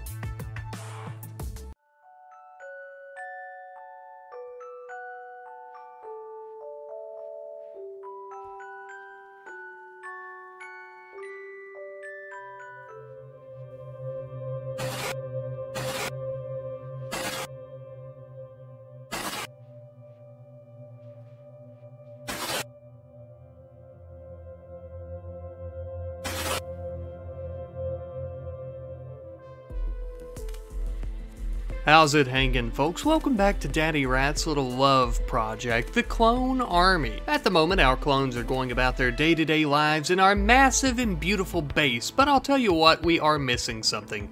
Resources. We are missing a lot of resources. In today's episode, I hope to turn our base into a very well-defended fortress of sorts, so we're going to need plenty of resources to go about doing that. And when we're low on steel and plasteel, we always turn to our good friends Void. So that's what we're going to be doing today. We're immediately going to begin a raid. Normally we don't start off a video this hot and heavy, if you will, by immediately going and attacking other bases, but what the hell. So we crammed as many of our troops into our 3 transport ships as possible and immediately began flying towards a nearby Void base. Now this Void base, however, would not be like any that we had saw previously. This base was inside of a mountain and was honestly a fortress in its own right. It also almost gave my computer a stroke attempting to load all this in, especially when one of our ships landed directly on top of their turrets. We didn't mind that too much though, as it was just less that we would have to destroy with our weapons. Napoleon would gather all of our clone troopers to the front of the building where we would attempt to blow a hole directly into the side of the massive structure. However, some Void soldiers came out, got their asses stomped, and then we resumed our plans. We decided that we would actually test out some new technology during this battle as well. We decided to use a rocket launcher from the Rim Colonies Evolved mod, which looked really good. It wasn't as powerful as we thought it would end up being, but there was no one better to wield it than our Spartan Taylor. She did manage to use it to blow a small hole into one of the rooms of the base, but it was a very tiny room and there was no way we were cramming all of our soldiers in there, so we began shooting holes into their walls to look for a better opening. We eventually made an opening into their hallways as well as their dining room, which was perfect, and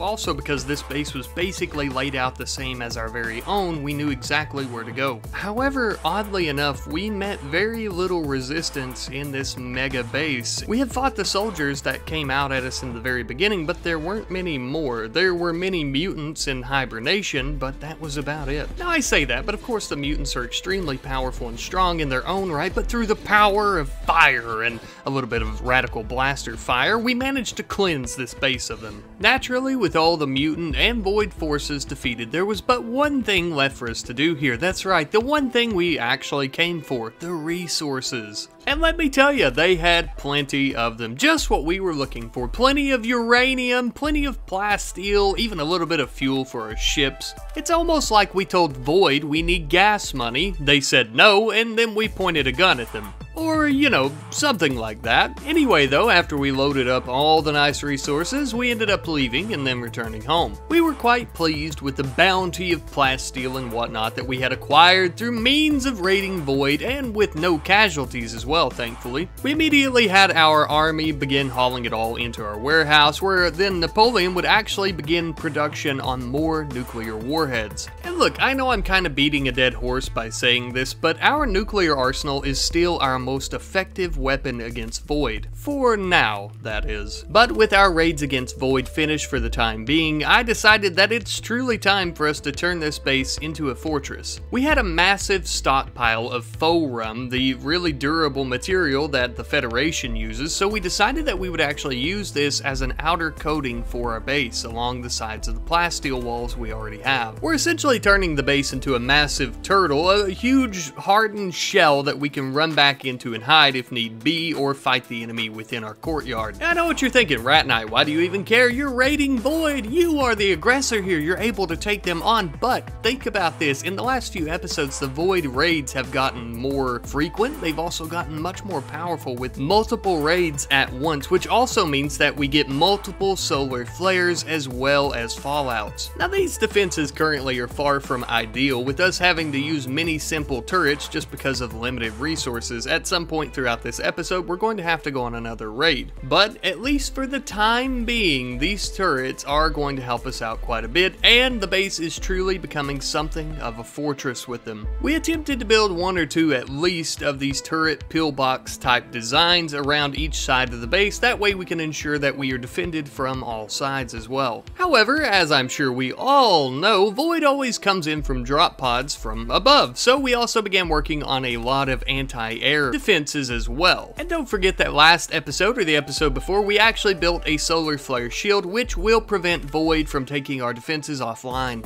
But finally, after all this time, we would finally be able to achieve our greatest defense yet. Napoleon had a pretty productive conversation with Wartwart, and the two commanders decided that Wartwart would join our clone army. Now you might think calling Wartwart our greatest defense yet is a bit of an overstatement, but let me remind you that it took Napoleon and the full force of our army to take him down, all on his own. Wartwart is a true powerhouse, and he may just be the key to winning this war. But he's not going to do us much good if he's bleeding out on the ground after getting shot a few times, so we're going to have to make him some brand new armor. Napoleon worked on a brand new design for Wartwart's armor, something with a color scheme that would fit our clones, but would also take Wartwart back to his commander days in the Covenant forces. Basically what I'm getting at is it's some white looking space armor, just, you know, like he had before and what the clones were basically. However, it is much more durable than the armor that our clones are currently wearing. Of course, we would allow Wartwart to equip his old glory, the good old red plasma rifles. And we have finally arrived at our destination, people. Since I love you and your opinions ever so much in the comments section, I have given you what you've asked for, a clone army and Wartwart team up.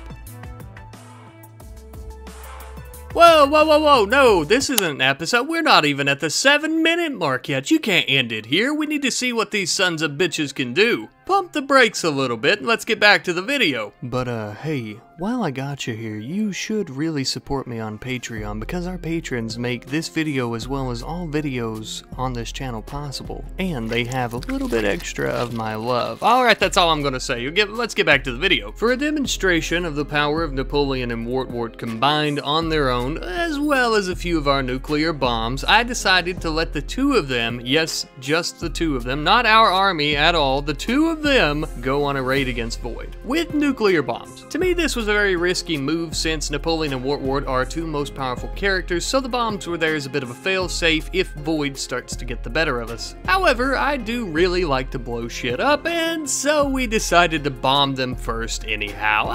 You know, it's a beautiful light show, and it's gonna really weaken their forces, so we could just walk in and take what we want. Besides, who cares? Void doesn't fight fair when they raid us. They use solar flares and toxic fallout, so what if we use a few fusion bombs? We cracked open their base like it was a piece of hard candy that our Nana gave us on Christmas Eve. Wow, that's a really irrational thought. Anyhow, we went right in and started killing everything in sight. Now, I will be honest with you, the mutants gave us a little bit of a run for our money. We didn't really get too injured, but I was getting scared that if enough of them piled on us at once, we may end up getting killed or injured. But thankfully, that never happened. I was pretty prompt with my responses and moving Wartwart and Napoleon out of the way because all the mutants could really do is chase us. And at the end of the day, we stood atop their corpses, a mound of bodies, as best buddies, new friends, the two commanders of the clone army. But naturally, this little buddies trip had to come to an end, and we had to get those sweet, succulent resources that we came here for in the first place. And of course, we did find them, and we began packing them into our ship, and it took a very long time, of course. But once we had finally got everything packed, by the next morning, we began heading back home, where we would unload these resources for our army to carry into the warehouse. Naturally, of course, you already know that a good portion of these resources are going to be put into our nuclear arsenal, but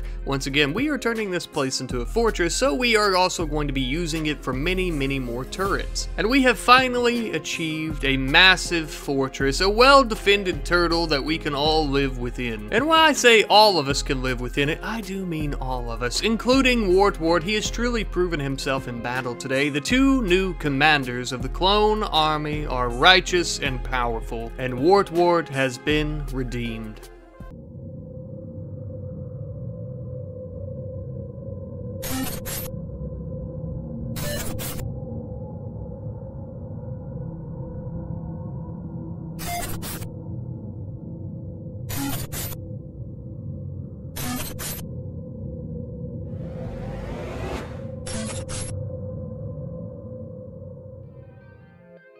Hello everyone, how is it hanging? And welcome back to our 9th episode of the Clone Army series. As per usual, today's episode is going to be chock full of excitement, glory, and most importantly, violence. Yeah, we're going to kill a lot of people, you know how it goes. But first, before any murder sprees can occur, we have a lot of weapons in our warehouse. Now of course we obtain these by killing plenty of Void, Federation soldiers, etc, but we do need to clear these out and also make a little bit of silver for more resources. So we've decided to try and sell all of them. Unfortunately though, we don't have any orbital traders at the moment. We're going to have to try and load them all up into our ships and fly them out to the Outlanders, who of course will purchase them. Now I'm not going to lie to you, it took an absolutely awful amount of time to get all these weapons loaded up because we just had so damn many of them, but we did finally get that done and immediately flew off to some nearby settlements to sell them. And if I'm not mistaken, I believe we ended up flying to 2 or 3 settlements, something around there. It was quite a few, just mostly because they didn't have enough silver to purchase all of them, and also we were looking for uranium and plasteel, which we ended up buying as much as they had. We also bought some steel to keep us from having to mine it or raid any mining operations or anything like that. We also bought fuel and some other things as well. And yes, I know I've said it 1,000 times, obviously the reason we need more and more and more resources is to help fuel our production of nuclear weapons, as well as just using them for defenses around the base like turrets. Look, what can I say? It's a never-ending cycle, okay? One of the more notable things that we actually ended up buying was a Persona core. Now this is going to be used for our large naval cannon turret thing. We had built one previously, so I decided that I'd buy one and build another. And yes, as you might imagine, it does require a Persona core as well as a smorgasbord of the other resources that luckily we ended up purchasing. We can only hope that it comes in handy when Void tries to spank our little clone asses again. Speaking of which, tensions appeared to be high between our clone soldiers. We had a few mental breaks here and there, and some of them were beginning social fights, unfortunately. But that's not really relevant to the story, I just kinda thought it might be interesting. Despite a few scuffles between our soldiers, things were honestly going really well. We were doing amazing, and I didn't think anything was really going to go wrong. Yes. Almost as if on cue. We have 6 of the largest possible Void Rage dropping in right on top of us. We love it. Napoleon and Wart called all of our soldiers out into the center of our base to engage the Void forces as they opened their pods. Thankfully, our anti-air guns had taken down some of the pods after they had fallen, and we began firing upon the enemies that were left. Now, you will notice that there is still power going on for our defenses, which is wonderful, but unfortunately, at some point during this battle, something happened and we ended up losing power and our defenses fell. Lucky for us though, before that could end up happening, we did take out the majority of the Void's mutants as well as their soldiers and whatnot as well. Now speaking of their soldiers, many of their undying soldiers continued coming back to life after we would stomp them out. Now of course this is an issue that we've been familiar with before, this happens all the time, but with how many raids we're getting at one time now, this is actually becoming quite the big issue, and we don't really have a good way of disposing with these bodies all at once. Our flamethrowers may burn them, but that will take a very long time. So we came up with a solution, the same solution we always use when it comes to Void: nuclear bombs. Turns out the best way to dispose of the corpses is with a big nuclear bomb right in the middle of the body pile. Void soldiers can't come back to life if there's nothing left. Now with our little resurrecting bodies issue over with, we kinda need to tackle the problem of why the hell our power ended up going out, even though our solar flare shield is still operational. My guess was down to 2 things. Most likely the power conduit that it was connected to ended up getting destroyed, and then it went out, and then there was no way to get it back online due to the solar flare. And also I was thinking maybe because there's several raids, maybe we need several magnetic shields to prevent the flare, so I ended up building a bunch more. But issues like this of course are expected when you're dealing with such a catastrophic force like Void. Now our defenses, even being online, can't really do too much more. We always depend on our army as our sole source of defense. Now don't get me wrong, the turrets are great in their own right. They're just not near as powerful as our soldiers. Now we have been losing quite a few in prior episodes, and I kind of blame myself for that, of course for multiple reasons, but one of the biggest reasons to me is we definitely need to make some upgrades in our armor and weapons. So I decided that we would begin doing so with our heavy clone class, mostly because it's going to take much less time than the majority of our forces, and also because they're just in a desperate need for an upgrade. Their numbers have dwindled significantly in the last few episodes. And so that we don't have to download any newer mods, I love newer mods, but I'd like to play around with some of the ones we currently have. I decided to go with the Purge Trooper armor for them. Now, of course, if you watched previous episodes, you're probably familiar with it, as it is the armor that Napoleon had before his current attire. Now, the Purge Trooper armor is slightly different than Napoleon's commander armor, but it is still extremely resilient, very flexible, and also extremely badass and intimidating. I can only imagine the fear in Void's eyes as these heavy class elite soldiers creep up on them in the dead of night. But you know, I thought that we were missing something here. Maybe we were missing a little touch from good old RimWorld. So we decided that we would equip these soldiers with some plasma grenades. That is right, a little bit of Covenant technology along with our clone armor and weaponry. Besides, these grenades would be perfect for a heavy class. All they've been packing around so far are rifles and their vibro swords. Of course though, before we carry these grenades into battle, we'll need to test them out on a target. Aha! An innocent sleeping animal. Perfect. Our first volley of grenades onto the giant powerful beast ended up crippling it and it couldn't move anymore. Our second volley, however, would teleport the beast. Oh no, that's not teleporting. No, we vaporized it. Then, for whatever reason, I decided to make them throw their grenades at this little small hill. I don't know what I was expecting here, but it really didn't do much damage. I guess it's a good demonstration, though. Now that our heavy class was actually all geared up and ready, we would leave them behind to defend the base, and we would take our elite class as well as Napoleon and Wart to raid a local Void fortress. Now, we didn't have many soldiers along with us, but we did take all 3 ships, and the reason for that is because the less soldiers and the more ships, the more room we have for resources to carry home. Now, as each of our ships ended up arriving at the base, we had another of those really strange loading glitches. I don't know if it has something to do with the fog at the base or what, but as our ships began to land, it despawned some of the walls and whatnot at the Void Fortress. I don't know. It was a little bit upsetting though, because obviously Void doesn't stand any chance against us, but I like to give them some false hope. Our soldiers ended up regrouping with Wart and Napoleon after landing though, and we immediately all began bearing down upon the Void Fortress, destroying their turrets as well as their soldiers that came out to try and stop us. But you know what? You've seen this 1,000 times if you watched the previous episode, so instead of watching this, I'm going to show you a meme that I made.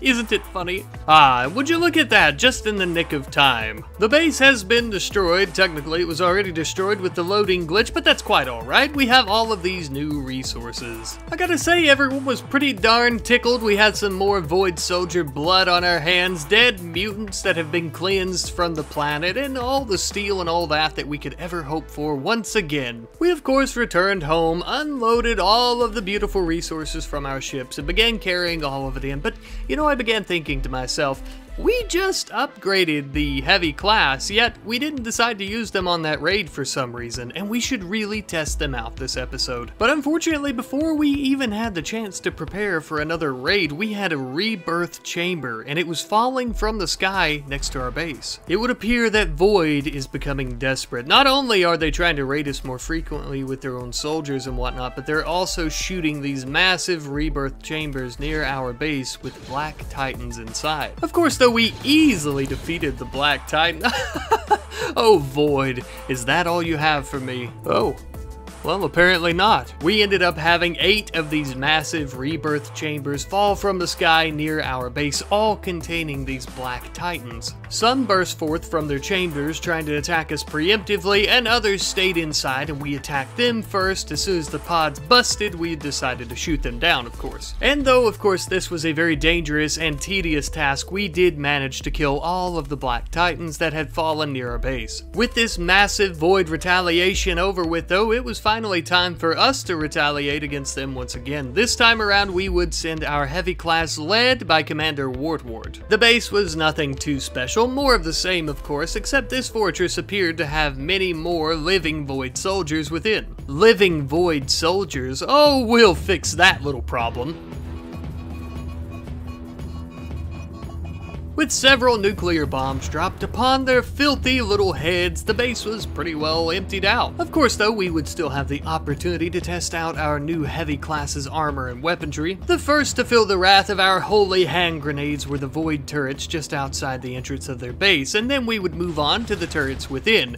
Truly what we're trying to get to is the nougaty center known as the mutants. Once we had finally moved in and found all the mutants, we cleansed them with blaster power as well as our holy hand grenades of course, and then once we were finished with them, we went on to find their resources. In a previous episode I said that the fortresses do not have any resources. They do, it's just a very small amount. I think in that episode I had accidentally destroyed them with nuclear bombs. After returning home, Wart celebrated a successful mission with an ice-cold, blood-stained brewski, and just as well, so did our heavy-class troopers with some nice red wine. You know, we've really become a powerhouse on this planet, truly the powerhouse of the planet, as all the other factions are so much weaker and smaller.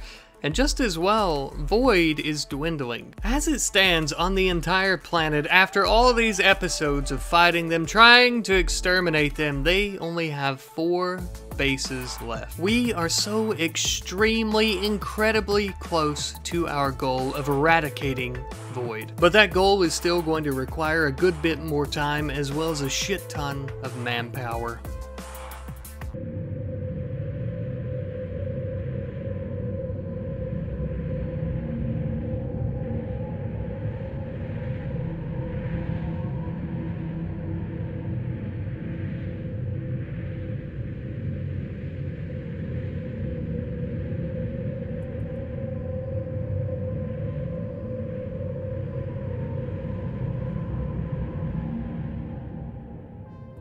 Hello folks, how's it hanging? It's your Rad Daddy here, returning to you with episode 10 of our Clone Army series. During this episode, we are still going to be continuing our glorious campaign against Void. However, there is something that everyone has continued to bring to my attention, and I feel that we should address it. Cloning! Yes, that is right, you guys have been telling me for God knows how long, and today we are finally going to be using a mod to actually clone more soldiers. The mod that we will be using for this is Clones 1.4. I know there's some other good mods I could use, but I don't know, this is the first I saw and I went with it. After researching the technology, we ended up building 11 growth vats for our little clone babies to grow in, yeah! Which was perfect because all of our clones were male, and so they don't really have any lady parts to grow any babies in, and yeah, you get it. A big metal and glass uterus, just like Ma used to have. Wait a minute, what? Never mind, no time to explain. We have DNA to harvest from our Kid Heavy class. Now, originally, I was thinking that these new clones would be part of the Kid Heavy class, and I guess they still could be, but I was thinking of giving that class to Wart as his own personal squad. So let me know what you guys think about that in the comments section. As for now, though, let us admire this little tadpole thing swimming around. Bro, you're telling me that this little piece of chewed bubblegum is going to be a clone soldier? Whatever, as long as we can shove a blaster in its hand. But you know what's better than one piece of chewed bubblegum with a blaster? 11 pieces of chewed bubblegum with blasters. Aw, here you go, little fella. You a little bit of rice make you big and strong, yeah. Alright, knock it off. This shit's getting weird, and also it's gonna take them a long time to grow, so we have some other stuff to do. First and foremost, you've heard me preach about it for the last 2 or 3 episodes, defenses. We are going to be working on defenses. Given the theme of this series, I have added the RimWorld Security Pack mod because I felt that the defenses included in that mod would be perfect here. So we immediately began researching into some of those technologies. One of the first type of turrets that we would research are the Shard Sentry turrets, which are much better than the vanilla or vanilla-ish turrets. We would then begin research into Jotun siege emplacement. Now, research into these technologies are going to give us access to a massive manned cannon, which is great, but we're more interested in what's called the barrage turrets, which is basically a big missile turret as far as I understand. And you know how much we love using explosives against Void. We would immediately begin working on a row of the Shard Sentry turrets on the western side of our base. However, slap dab right in the middle of building this row of turrets, we ended up getting a raid from the UNSC. Nothing to be alarmed of, I'm sure. Oh. That's a big raid. It would appear that the UNSC has mustered an enormous force against us to finally try and take their revenge after all the spankings we've delivered to them. They brought ODSTs, they brought Spartans, they brought Space Marines, they brought Mechanoids, they brought everyone, and we're still gonna bust their chops, baby. They would immediately begin attacking our defenses, and I think this is a really good example of just how weak the previous defenses that I had set up were. Even against the UNSC and their smorgasbord of enemy types, the turrets were basically useless. They barely made a scratch. So you can imagine just how weak they'll be against Void. Lucky for us though, our turrets are not even our secondary line of defenses. They are the bottom line of defenses, and our army is as powerful as ever. We chased the UNSC army around to the front of our base, where we would then engage with them there and begin killing more and more and more of their troops until they eventually fled. Ah, those poor, dumb, foolish, ugly UNSC cowards. When will they learn their lesson? Well, nothing to do now except go around and finish all of their little weak soldiers off and maybe carry a few of their bodies to the pile to be burned. What's this? A Space Marine, eh? Yoink! We're gonna take that big fella home with us, enslave him, and make him our friend. Now you may be asking why I'm enslaving him. Unfortunately, he has unwavering loyalty. But that's alright. Lucky for us, his consent is not required for our friendship. We're bad people. Anyhow, though, with that threat neutralized, it was time for us to get back to working on our defenses, and we need them now more than ever. I think that raid truly proves that. Truly more than anything, we would work on an abundance of these shard turrets, as the cost to make them was quite a bit less than the actual bombardment turrets, although both of them are very useful. It of course would be a very long, tedious, and drawn out process though to try and replace all of the turrets that we had previously built with the new type that we've researched. Luckily though, we did not have a shortage of manpower. But after a while of working on our beautiful and wonderful defenses, we had finally enslaved Crimson, the Space Marine, and he is our friend now, against his will. A win is a win, baby. I'll take what I can get. As for Crimson, I think that I will actually add him onto Wartwort's squad along with the Kid Heavy class. He'll make a wonderful deadly addition, and Wartwort can keep him in line. At one point, we had a trade ship in orbit around the planet. I don't remember exactly what kind of trader they were, but I do remember they were willing to buy all of our Crucible cores from our meat bot supply, which was perfect. We also ended up buying some resources off of them. It wasn't really needed per se, but what the hell, we have plenty of silver. And honestly, things were going really well for us. Things were really looking up. We had a very defended base, a beautiful, amazing base on the inside where all our clones love to live, and I'm trying to fill this clip with plenty of talking because maybe I accidentally filmed this for like an hour while I went and had lunch and came back, and you know, the clip was extremely long and I had to speed it up to over 100 times speed or so, and phew, thank God it's finally over. With the monumental cleanup and defenses finally finished, it was time for us to give the UNSC a little bit of payback though. We flew out to one of their nearby strongholds with the idea that we were going to bomb the shit out of them and then piss on the ashes. However, after arriving, it would appear that someone else has already burned down this stronghold and took a massive dump on the ashes. But who could be responsible for this? I'm just kidding, obviously. We all know that it's Void, those devilish bastards. We could see them all squirming around like worms in the stronghold from our ship above. These disgusting, squirmy, wormy little freaks make me sick. Among the filthy Void worms was one large and strong-looking worm as well. No doubt some type of Void-made abomination soldier, I'm sure. Oh well, it hardly matters though anyhow. They will be cleansed by our nuclear fire soon enough. We put in the call back home and requested a carpet bombing of the area.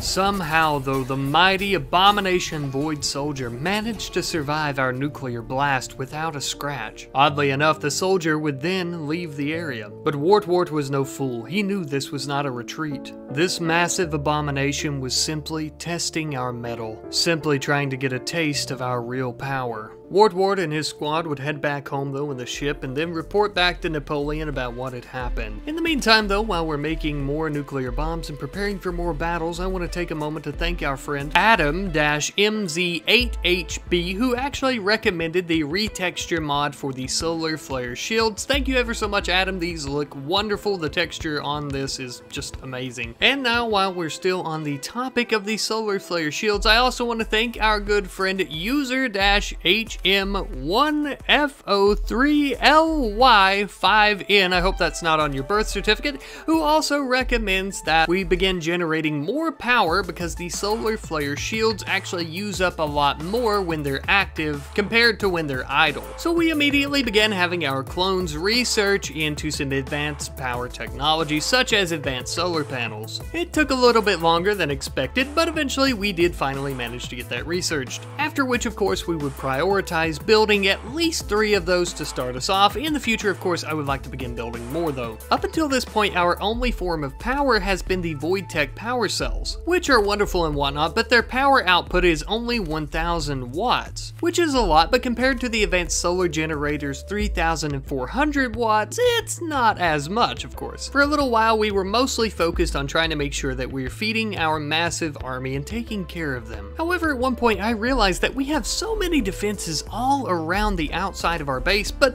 for the majority of our raids with Void, they always drop inside the base. So we began building some kinetic turrets on the inside of our hallways to try and better protect our army. After that was completed, we would begin another small campaign against some of the Void fortresses nearby. Well, I say nearby, but by that I mean on the other side of the continent. Ah yes, yet another massive Void fortress for us to murder all the inhabitants of. Truly our favorite pastime, is it not? And would you look at that, the big purple eggplant abominations here as well. Well, guess what, Mr. Abomination? We're gonna bomb the absolute shit out of you. We're done taking it easy on Void. We're gonna drop every single nuclear bomb we can on them. We loaded up the fusion and nuclear warheads and began flying down there. You know what time it is. It's time for another bombing run. Let's do this.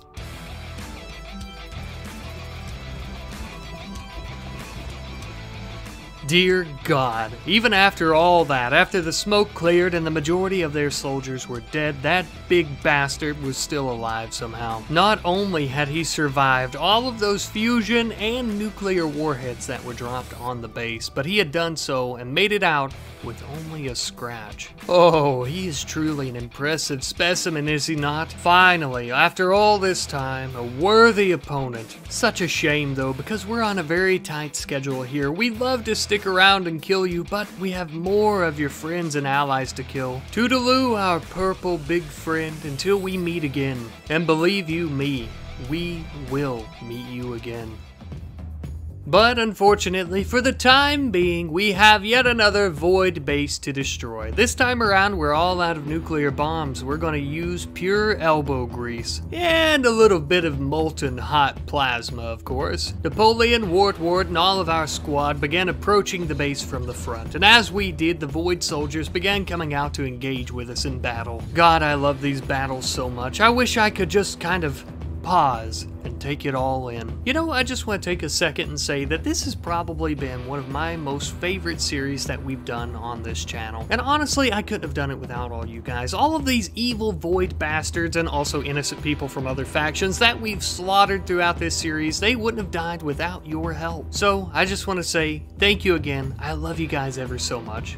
Now, let us continue. The enormous onslaught of Void soldiers continued pouring out from the front of the base. Lucky for us though, reinforcements would arrive just in time. Our 2 ships landed and outpoured our army to help us in this battle. Unfortunately though, we did end up losing 2 of our elite Kid class soldiers. Their deaths would not go in vain though. We all gathered around the base and began blowing hose directly in the front door so that we could march in, storm the castle, and take everything we wanted. However, while our army was doing that, I realized our 2 dead soldiers were no longer dead, and I was actually very confused. Well, it turns out that the Neratonin-4B serum that we gave them is actually the same serum that Void has that resurrects them, apparently. So technically, we lost 2 of our soldiers during this battle, but technically we didn't lose shit. And you know what? That is a win in my book. Just as well, we had all kinds of food in the Void base, and we were running a little bit low back home, so this was perfect for us. We would also end up finding some fuel here as well, which was perfect, except Void destroyed one of our ships, so that kinda sucked ass, but at least we have fuel when we get another one. Of course now though, there was nothing to do but load up all the resources that we could take back home, and then, well, head back home. This did take a little bit of time because we had to drop the troops off at the base, come back, get the remaining troops, and then head all the way back home once again, but we did finally manage to get that finished. But once again, as we always do, we managed to come out victorious against Void. Warlord and Napoleon would celebrate yet another victorious campaign against him by sipping on some red wine together in the cafeteria. Truly an outstanding friendship those two are forming. But my friends, we are coming to the end of the video, and I would just like to mention once again that our campaigns against Void are really paying off. At this time, there are only 2 remaining Void bases left on this entire planet. I really don't know how many we started out with on the planet when we added Void, but I know it was a lot more than 2, so we've done a lot of work.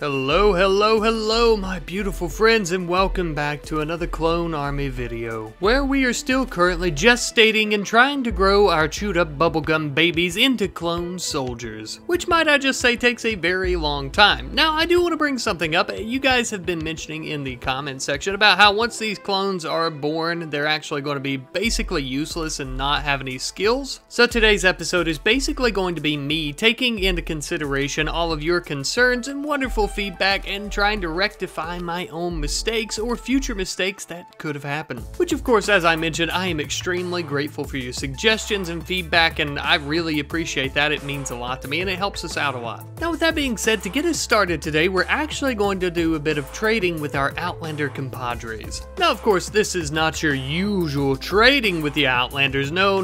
We are looking for some very specific items, if you will. Lucky enough for us, after arriving at the Outlander base, we actually found the item that we were looking for. We needed 2 tech prints for enhanced growth vat learning. These tech prints, of course, are from the enhanced growth vat learning mod, where we actually need 2 tech prints to unlock the research ability for them. We ended up purchasing both of them, which as mentioned was exactly what we needed, and then we began our journey all the way back home to base. It took us a little while to get back home, but once we had finally landed, we ended up having our Spartan Tailor as well as one of our kid clone soldiers take the tech prints and apply them to our research benches. As you can probably tell, I'm kind of inexperienced with the growth vat, so I was afraid that if we didn't do this right away, that the clones would come out as adults or something and we couldn't put them back in there. So of course, I was absolutely booking it to try and get the enhanced growth vat learning to unlock growth vats and yada yada yada. I think you understand. Luckily, of course, the researching of the technology was probably the fastest and easiest part because we have so many research benches and so many people in our army who can actually research. And finally, after a little bit of time had passed, we have finally unlocked the technology for enhanced learning, and we wasted no time immediately applying this to all of our growth vats for our clone baby bubblegum things. Jesus Christ, I don't even know how to talk. However, regardless of my inability to speak, a little while later we would also end up researching the combat enhanced learning as well, so not only are they going to be great at learning, I guess, but they're going to be combat ready as babies. Look, I told you I'm inexperienced at this. I was wholeheartedly waiting for one of them to just pop out with a rifle in its hand somehow that grew in the tank with it. I don't know. However, that would not be the case, and I learned just how this works once one of the little babies just fell right out on top of its head. Oh, poor little thing. Wait a minute, that's not a thing. That's a lady. A lady baby. Baby lady? It's a female baby. Yes, this first small little clone baby thing is our very first female clone into the army, which was quite revolutionary and historical for our clone army. Now, we wasted no time working on a wonderful nursery for all the children to be. And I'm not gonna lie to you, I was so excited that we had all of these clone babies being born, I kind of forgot that you can actually put them back in the growth vat and keep them growing, so I kept them out for a while. It's alright though, we needed some bonding time together. I did, however, decide to go into our storyteller settings and update the baby growth settings, so instead of times 400 speed, it's actually times 600. Looking back on it now, I'm not really sure if that made much of a difference in the grand scheme of things, but I don't know, I tried. And the baby fever shook off a little bit from me, so I decided that we would get our asses back to work on some really important stuff, like replacing the LAAT troop transport ship that we lost in the last episode. You know, you guys have been so nice, because I haven't seen anyone call me out in the comment section for this just yet, but the LAAT ships are actually gunships, not troop transport. I guess they could be both, but I don't know, I've been mislabeling it. Things were going so well for us, though. We were actually becoming one big, happy clone army family with all of our new little babies, and I couldn't think of anything to make me any more happier until our Outlander friends sent us a combat supplier trade caravan. Now, you may be like, I don't give a shit, Rat Knight. Why is that important? Well, let me show you. This trade caravan not only had some normal weapons that we're used to, but they also had a cross-guard lightsaber. However, with that being said, they were not willing to sell it, as it was one of their people's personal weapons, I suppose. So, we had to negotiate. Kind of. Alright, look, we killed them all, we blasted them into hell, and then we came over there and we took that beautiful lightsaber. They may have been our one and only ally on this damn planet, but it was well worth it for the red lightsaber. Just as well, we would also take a Prophet's Bane energy sword, which is the highest tier energy sword that is available for RimWorld. So he and Napoleon are straight pimpin', baby. They are some badass mofos and they look good. But speaking of looking good, I've been meaning to do this for a while, but we do have a nice modded helmet that I think would be absolutely perfect for Wart's armor as well as his very own protection. And in my personal opinion, I think it looks damn fine.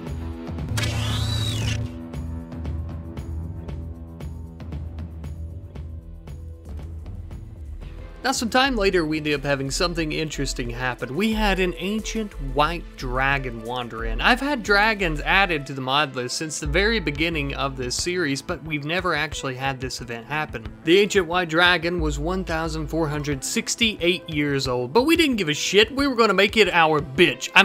Our pet. Napoleon himself would go out and attempt to train the white dragon, but unfortunately, it did not succeed the first time. That was quite alright, though. We had plenty of other chances. Now, we have to deal with something very important. We are going to nuke the shit out of one of the remaining void bases. Don't forget, we still have 2 void bases left on the entire planet, and we are extremely eager to make that number 2 into a number 0 as soon as possible. This base would be no different than any other. We'll bomb the shit out of it all the same and kill the inhabitants as fast as we can. Because cleansing this universe of the filth that is void is our duty, our mission, and we will succeed. After using up our few remaining nuclear bombs, we all gathered outside the base preparing for an attack. Unsurprisingly, Void decided to try and attack us first, which of course did not work out in their favor. However, our ship was damaged pretty badly, so we had our Spartan tailors stay behind and repair it as we went on to attack the base. By this point, of course, the majority of the Void soldiers, associates, and whatnot were all dead. The only remaining defenses they actually had were their mutants and their turrets. It was nothing we hadn't dealt with 1,000 times, of course. Napoleon and Wartwar both, though, would get their hands dirty with their new weapons, endlessly hacking and slashing into the mutants' flesh until they fell to our might. And fall they did, just as Void and all of their creations and their empire will before the clone army.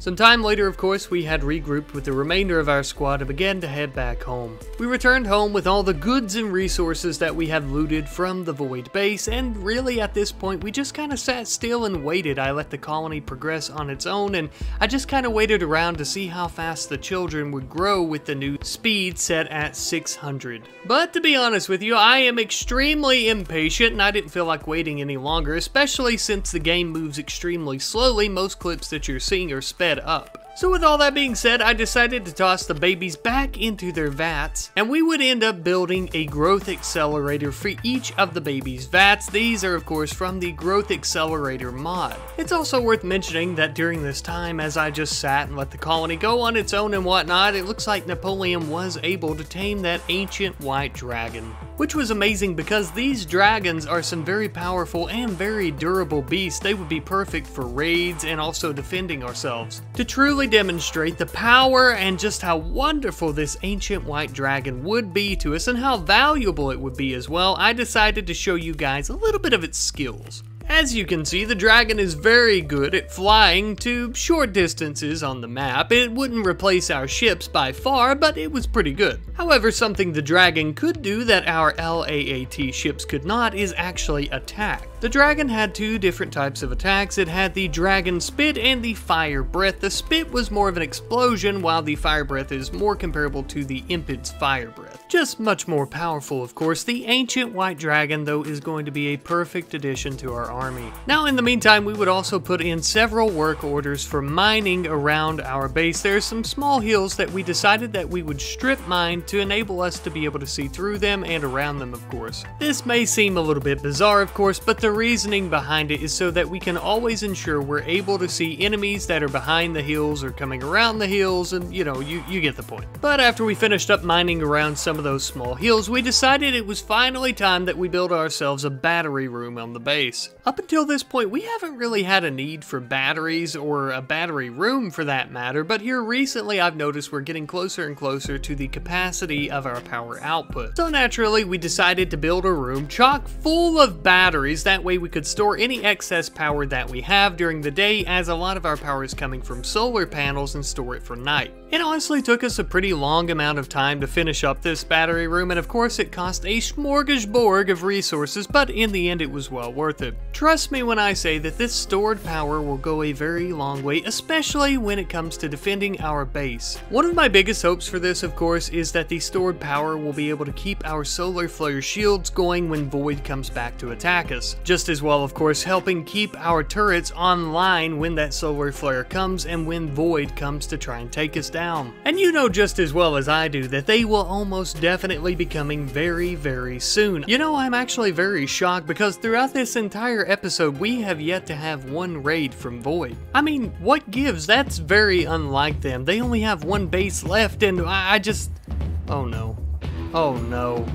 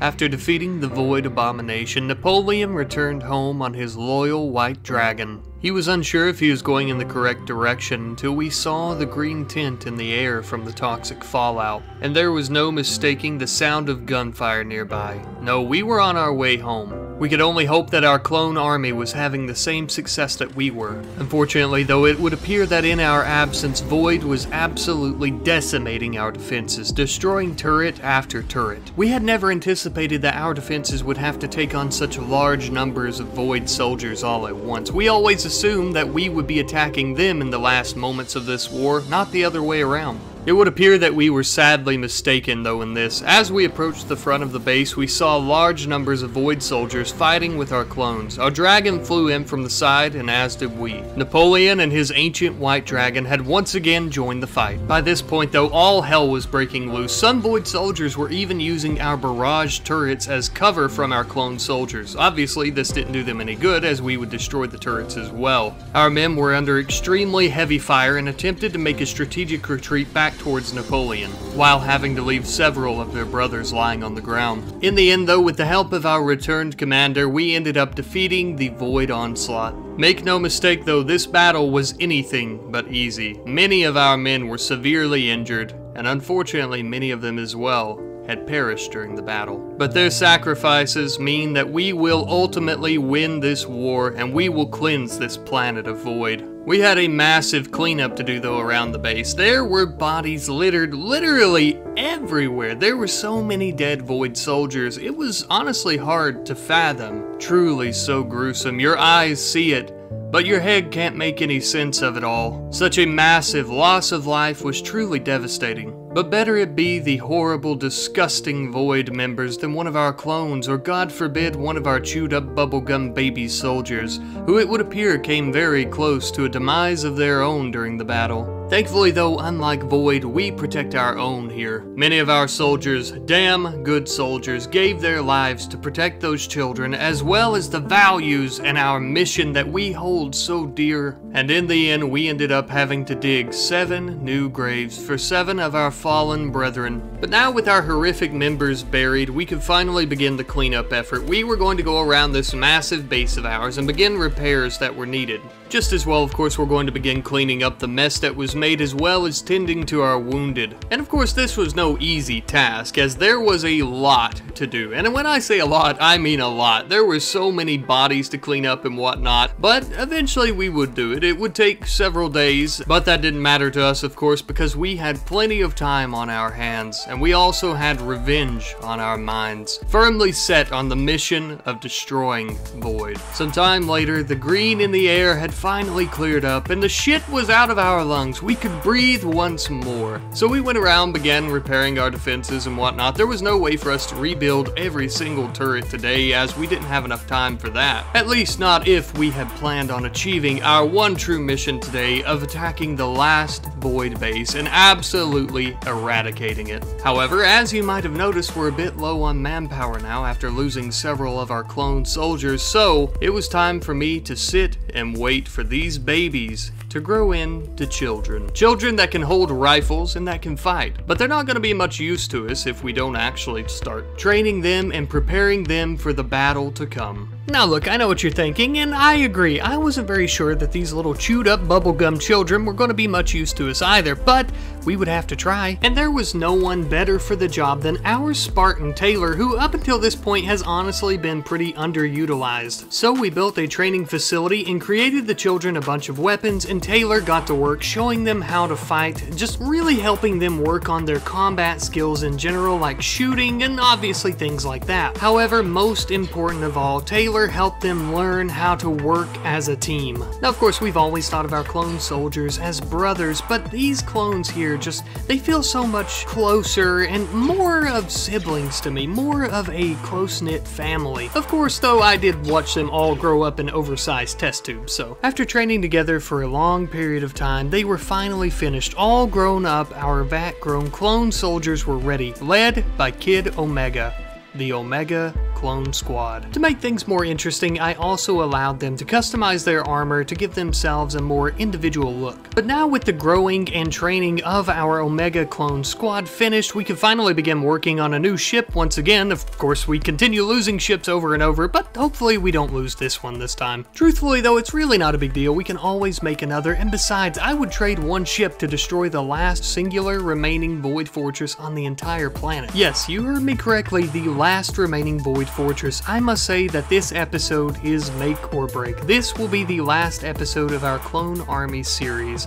Well, at least for season 1. If you guys really like it, be sure to let me know in the comment section. Maybe we'll do a season 2. Because of course there are many more planets throughout this universe that must be cleansed of the disease that is void. Now by this point we had actually made Wartward and Napoleon their very own singular starfighter ships, while our troops, the new Omega clone squad included, paced around the cantina just eager to rip and tear and absolutely annihilate void. And so we would give them that exact opportunity. We all launched in our brand new ships and began heading off towards the last remaining fortress. This was make or break, do or die. Thanks to the loading glitch that occasionally happens, we could see just how many void soldiers were at this fortress, as well as their mutants. We began landing and immediately began firing upon their turrets and other defenses.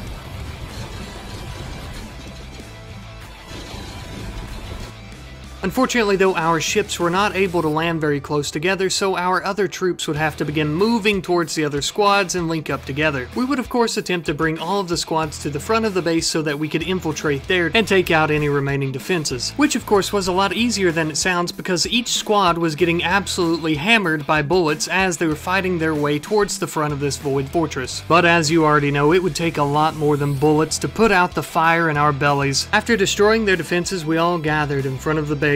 Napoleon, Taylor, Wartward, Crimson, Kid Omega, and the remaining troopers. This is what we came here for. This is what we've been fighting so hard to achieve. This is why the Cosmic Space Rat brought Napoleon and the other troops back to life. This was our mission, and we would be damned if anyone would get in our way. We've come so close. Nothing is going to stop us now. This is it, my friends. This is the end of void on this planet. We couldn't have done it without each other. We couldn't have done it without the friends we've made along the way, but most importantly, we couldn't have done it without you. But now it's time we finish this fight once and for all. Many of the Void members would attempt to hide in their bunks, but there was nowhere that they could hide from our plasma grenades, and then our wrath. We easily mowed down the Void Associates hiding within like hot butter on a summer day with a spoon or something. We also killed some Black Titans. You know, we killed everything. With the Void Abomination no more, they had nothing left up their sleeve that could stop us. We quickly infiltrated their base and went room to room, destroying turrets, destroying Void Associates, destroying mutants, anything that we could get our hands on. Every single last square inch of this fortress would be cleansed by our holy blaster fire. Completely sterilized by the supercharged plasma coming from Wartward's rifles. It was an absolute bloodbath. After killing off all the associates, we then began working to kill all the mutants that they had created. This being the last remaining void fortress, they had an absolutely ungodly amount of mutants created. That mattered very little to us though. We've gotten this far, we weren't about to let these disgusting abominations stop us. It didn't matter how many of them we had to butcher, we were going to win. After killing off the majority of the abominations, we found one hiding on the east wing of the base. We had something very special in store for breaching these walls. Look, you and I both know that I couldn't come to the last remaining void fortress and not detonate at least one nuclear bomb. We gave Taylor the great honor of being the one who actually gets to detonate it. Unfortunately though, this would end up in her getting slightly caught in the tail end of the nuclear blast. Yeah, she was standing just a teeny tiny bit too close, but she was fine. Well, as fine as you could be after getting hit by a nuclear bomb blast, which was pretty damn fine in her case. We then began to infiltrate the eastern wing of this massive fortress and killed the last remaining mutant. And with the death of that last remaining void creation, so went their legacy on this planet, as well as their massive chokehold. The void has fallen,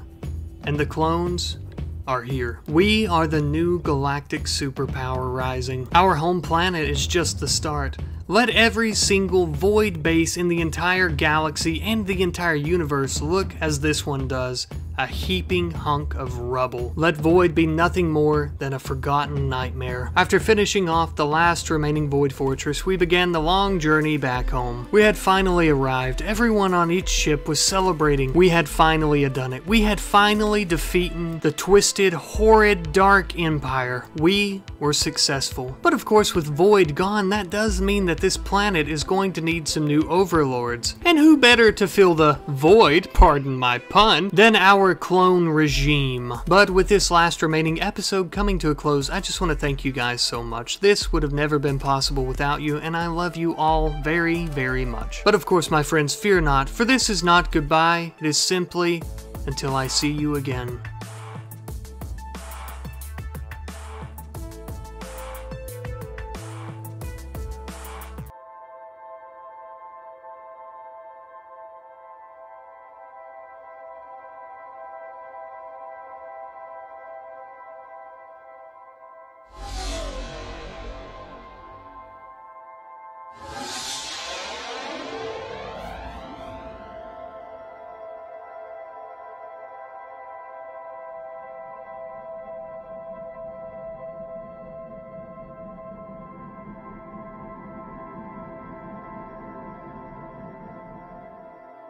All six camp attendees, please make your way to Gate 1 upon arrival. Please do not leave your...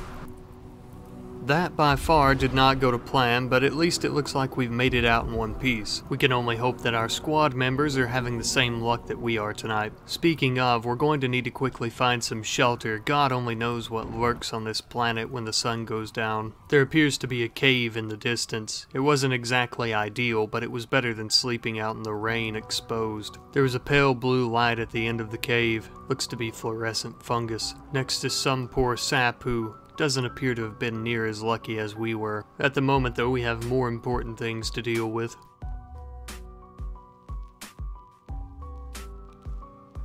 This cave seems secure enough.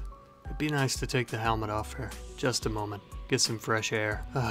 That is so much better. For now, I need to try to get some shut-eye. Once the storm passes in the morning, I'll try to regroup with the others. Well, that wasn't exactly the best sleep of my life. Looks like the storm is fully passed, though. I should be able to use my transponder now to track my squad members. Let's see. Extremely damaged, but it still appears to be functioning properly. Looks like I'll need to head northwest to find the Corporal's pod.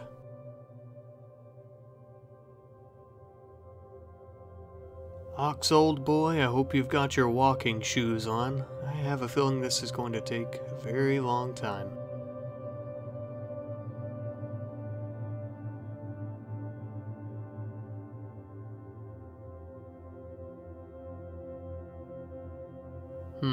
Let's see. It shouldn't be too much. I believe that may be it there in the distance. I just hope that the Corporal's alright. The pod still appears to be closed but damaged. Let's see. I guess maybe I could...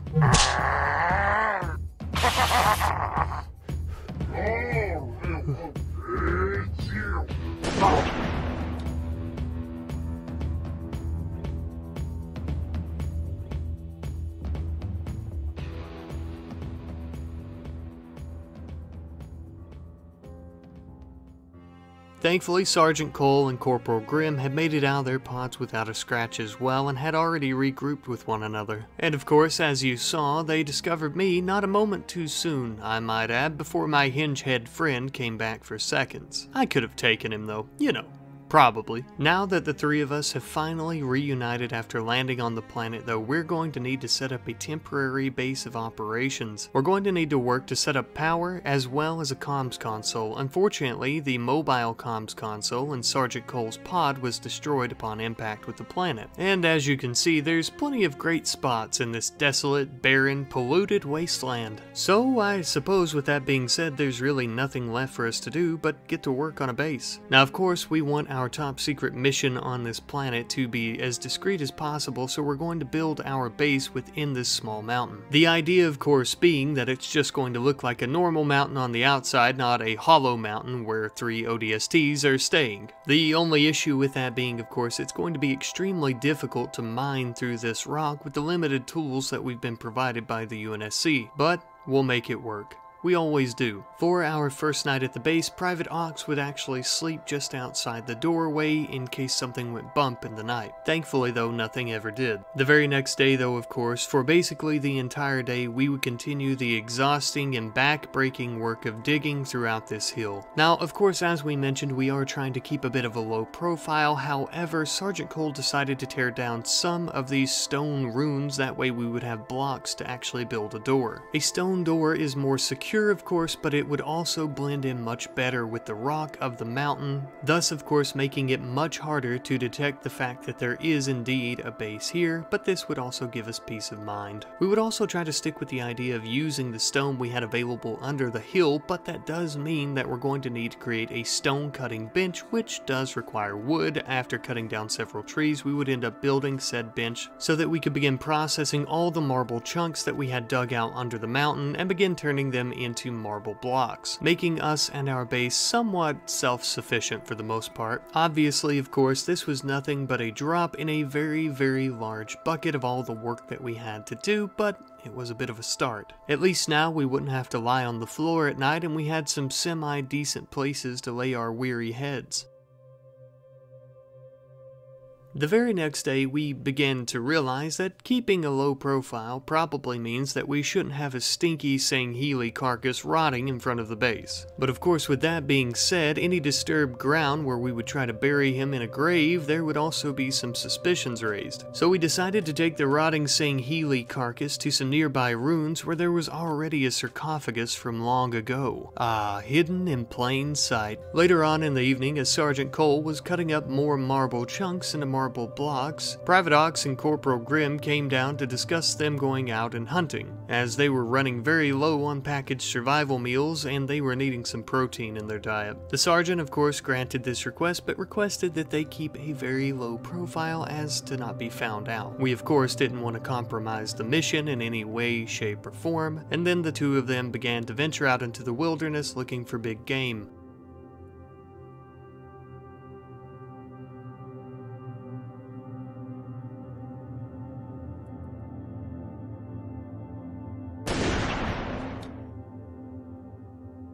Grimm appeared to tag the elk, but the massive animal survived the shot and took off running into this cave. And unfortunately, our only option is going to be to go into the cave after it, as we couldn't risk firing another shot from the sniper rifle and exposing ourselves, compromising the mission. The cave was littered with blood and animal carcasses. It was very possible that there was a predator in here. Finally, after much walking though, we stumbled upon the corpse of the elk that we had shot, but it appeared that it was dead from several gash marks to the side. And then we saw it. A massive, disgusting, deformed creature. It began chasing us all throughout the cave.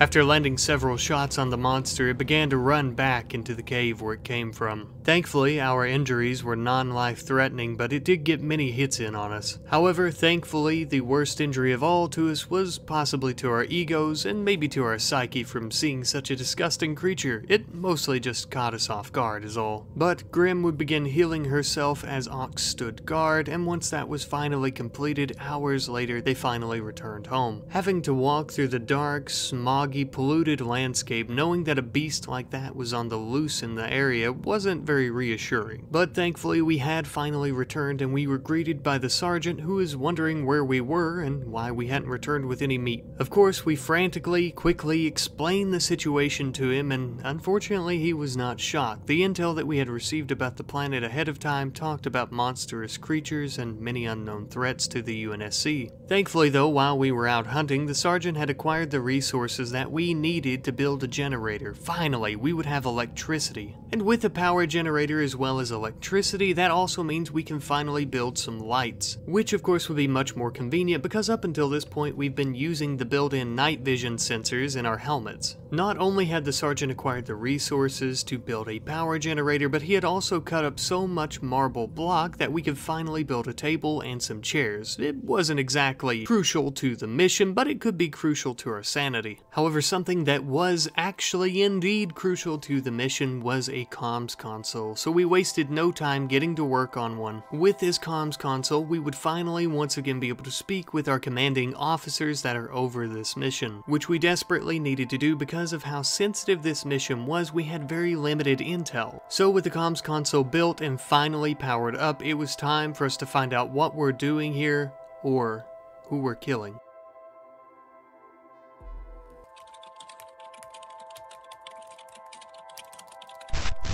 Power on. Welcome, Private Oxford.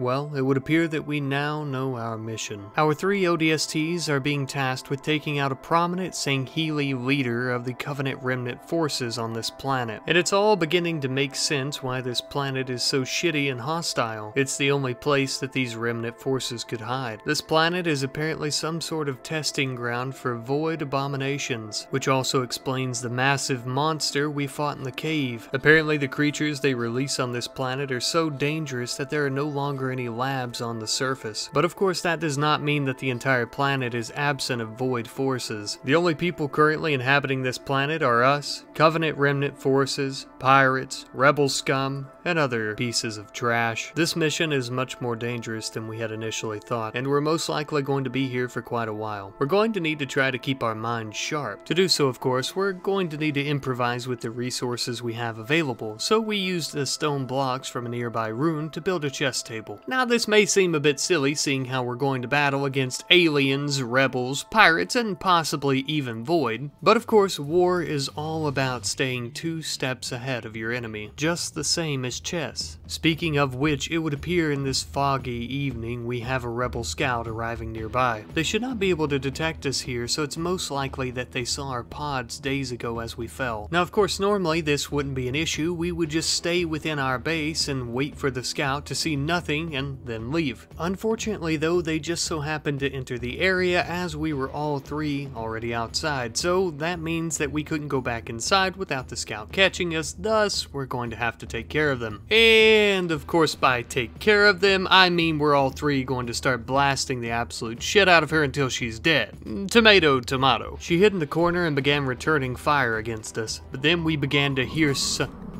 oh god.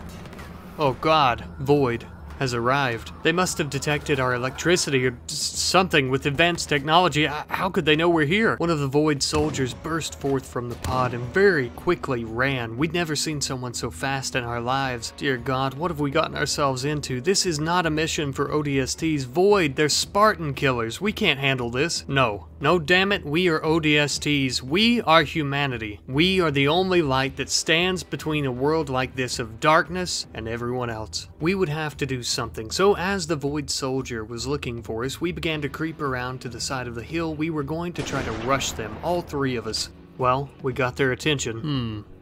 Where did he...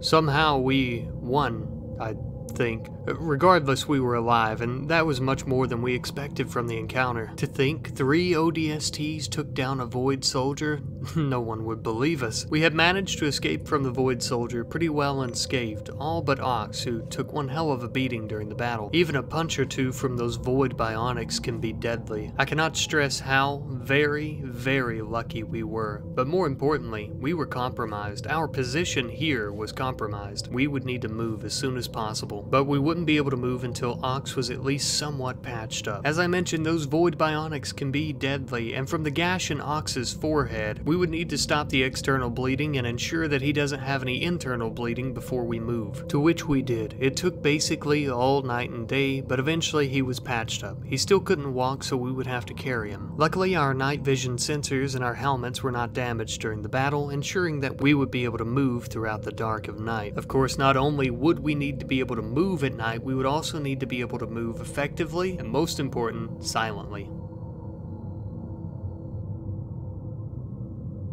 We walked for hours, but eventually we found a small section in a hillside where we could camp for the night. And I know what you're thinking, building a fire may seem very foolish, and I agree, but with how polluted the planet is, it doesn't get much sunlight during the daytime, meaning that it gets very cold at night. So it would be quite crucial.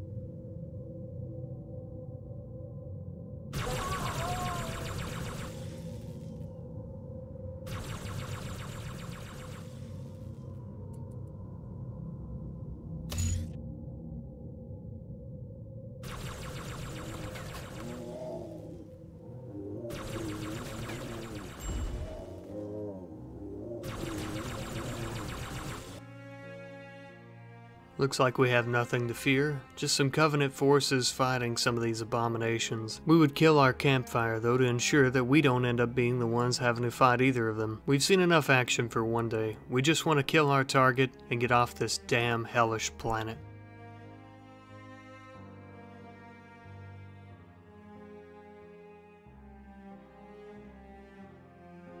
We would begin walking for several days, during which time thankfully Ox healed up enough that he could walk again on his own. And hopefully, if the occasion calls for it, he'll be able to fight again on his own.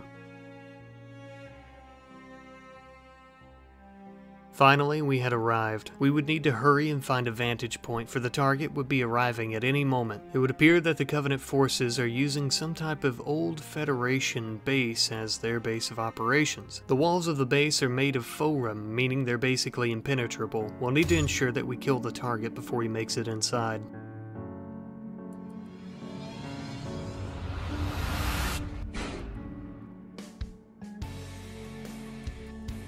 There he is. This is our chance. We can't miss.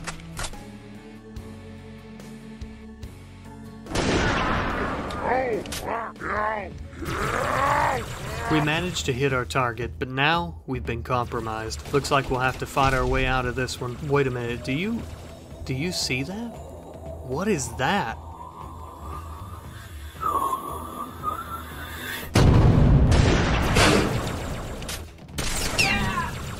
Good God.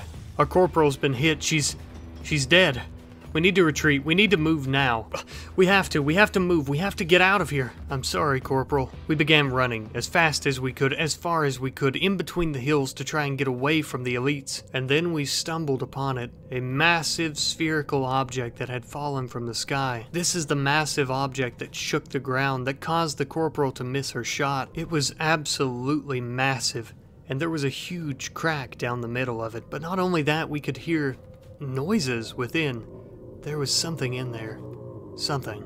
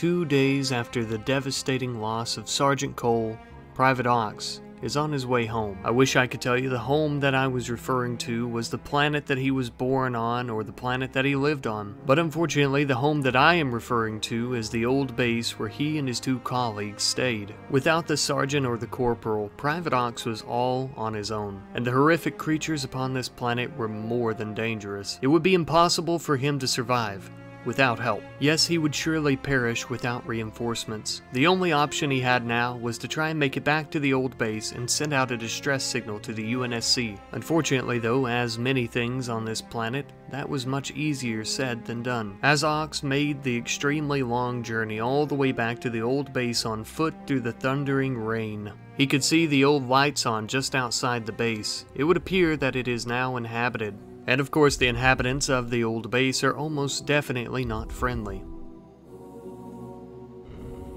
Looks like the United Rebellion has set up shop here. Still yet though, it would be in our best interest to try and avoid a conflict with them. It is possible we may be able to sneak by them. Besides, any conflict with them could end up in gunfire, and any gunfire could draw unwanted attention from other rebels, or even worse, from Void or their creatures.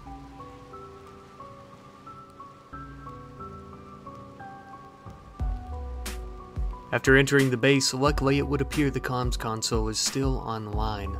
Looks like we should be able to send out a distress signal as well.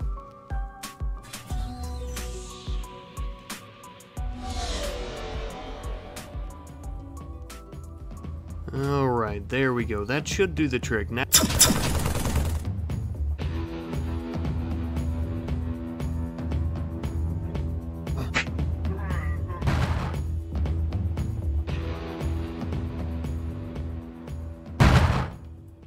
well, unfortunately, that didn't go according to plan, and we did make a little bit of noise, but hopefully no one hurt us.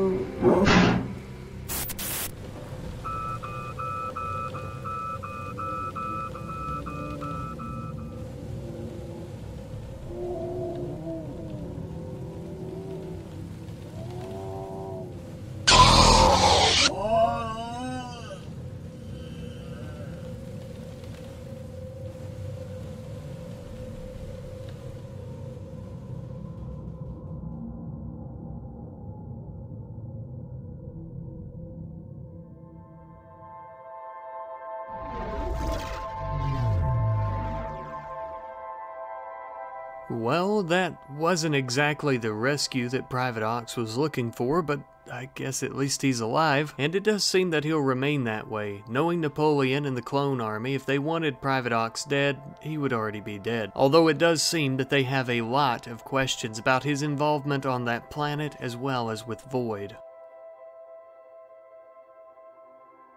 Sometime later, the UNSC finally received the same distress call that Napoleon responded to, just at a much later time with much fewer numbers. However, leading the squad of Marines into danger was Corporal Haley. Haley was actually the sister of none other than Sergeant Cole, but she came to rescue Sergeant Cole and Private Ox, not knowing that Ox had left and her brother had died.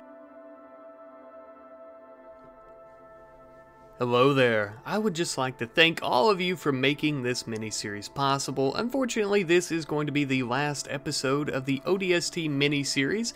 I didn't really plan on this going past 3 or 4 episodes. I didn't really expect too many people to see it, I guess. Some people seem to be pretty interested, thankfully. But it was more of just a fun little passion project that was going to tie in with our Clone Army Season 2, which is coming up soon. I don't think I have an exact time or anything planned for it, just really when I can get around to it. You know, we got a couple of series, quite a few series going at this time, and we're trying to get quite a few more going and that sort of thing, and it's just kind of time consuming and stuff like that. But we're definitely going to have the ODSTs cross paths with the Clone Army. I can't talk. And we're going to be facing off against Void as well as some other foes. The UNSC is coming back. Everybody's coming back. We're all going to have a big, fun time. It's It's going to be wonderful. But I love you guys ever so much. I just wanted to thank you so much for watching. I literally could not make this possible without you guys, and I wouldn't do it without you guys, without all of your wonderful feedback, your wonderful comments, and just the fact that you guys love these series and mini-series. So thank you guys. You're wonderful. I love you ever so much, and I hope to see you in the next one. Goodbye, guys.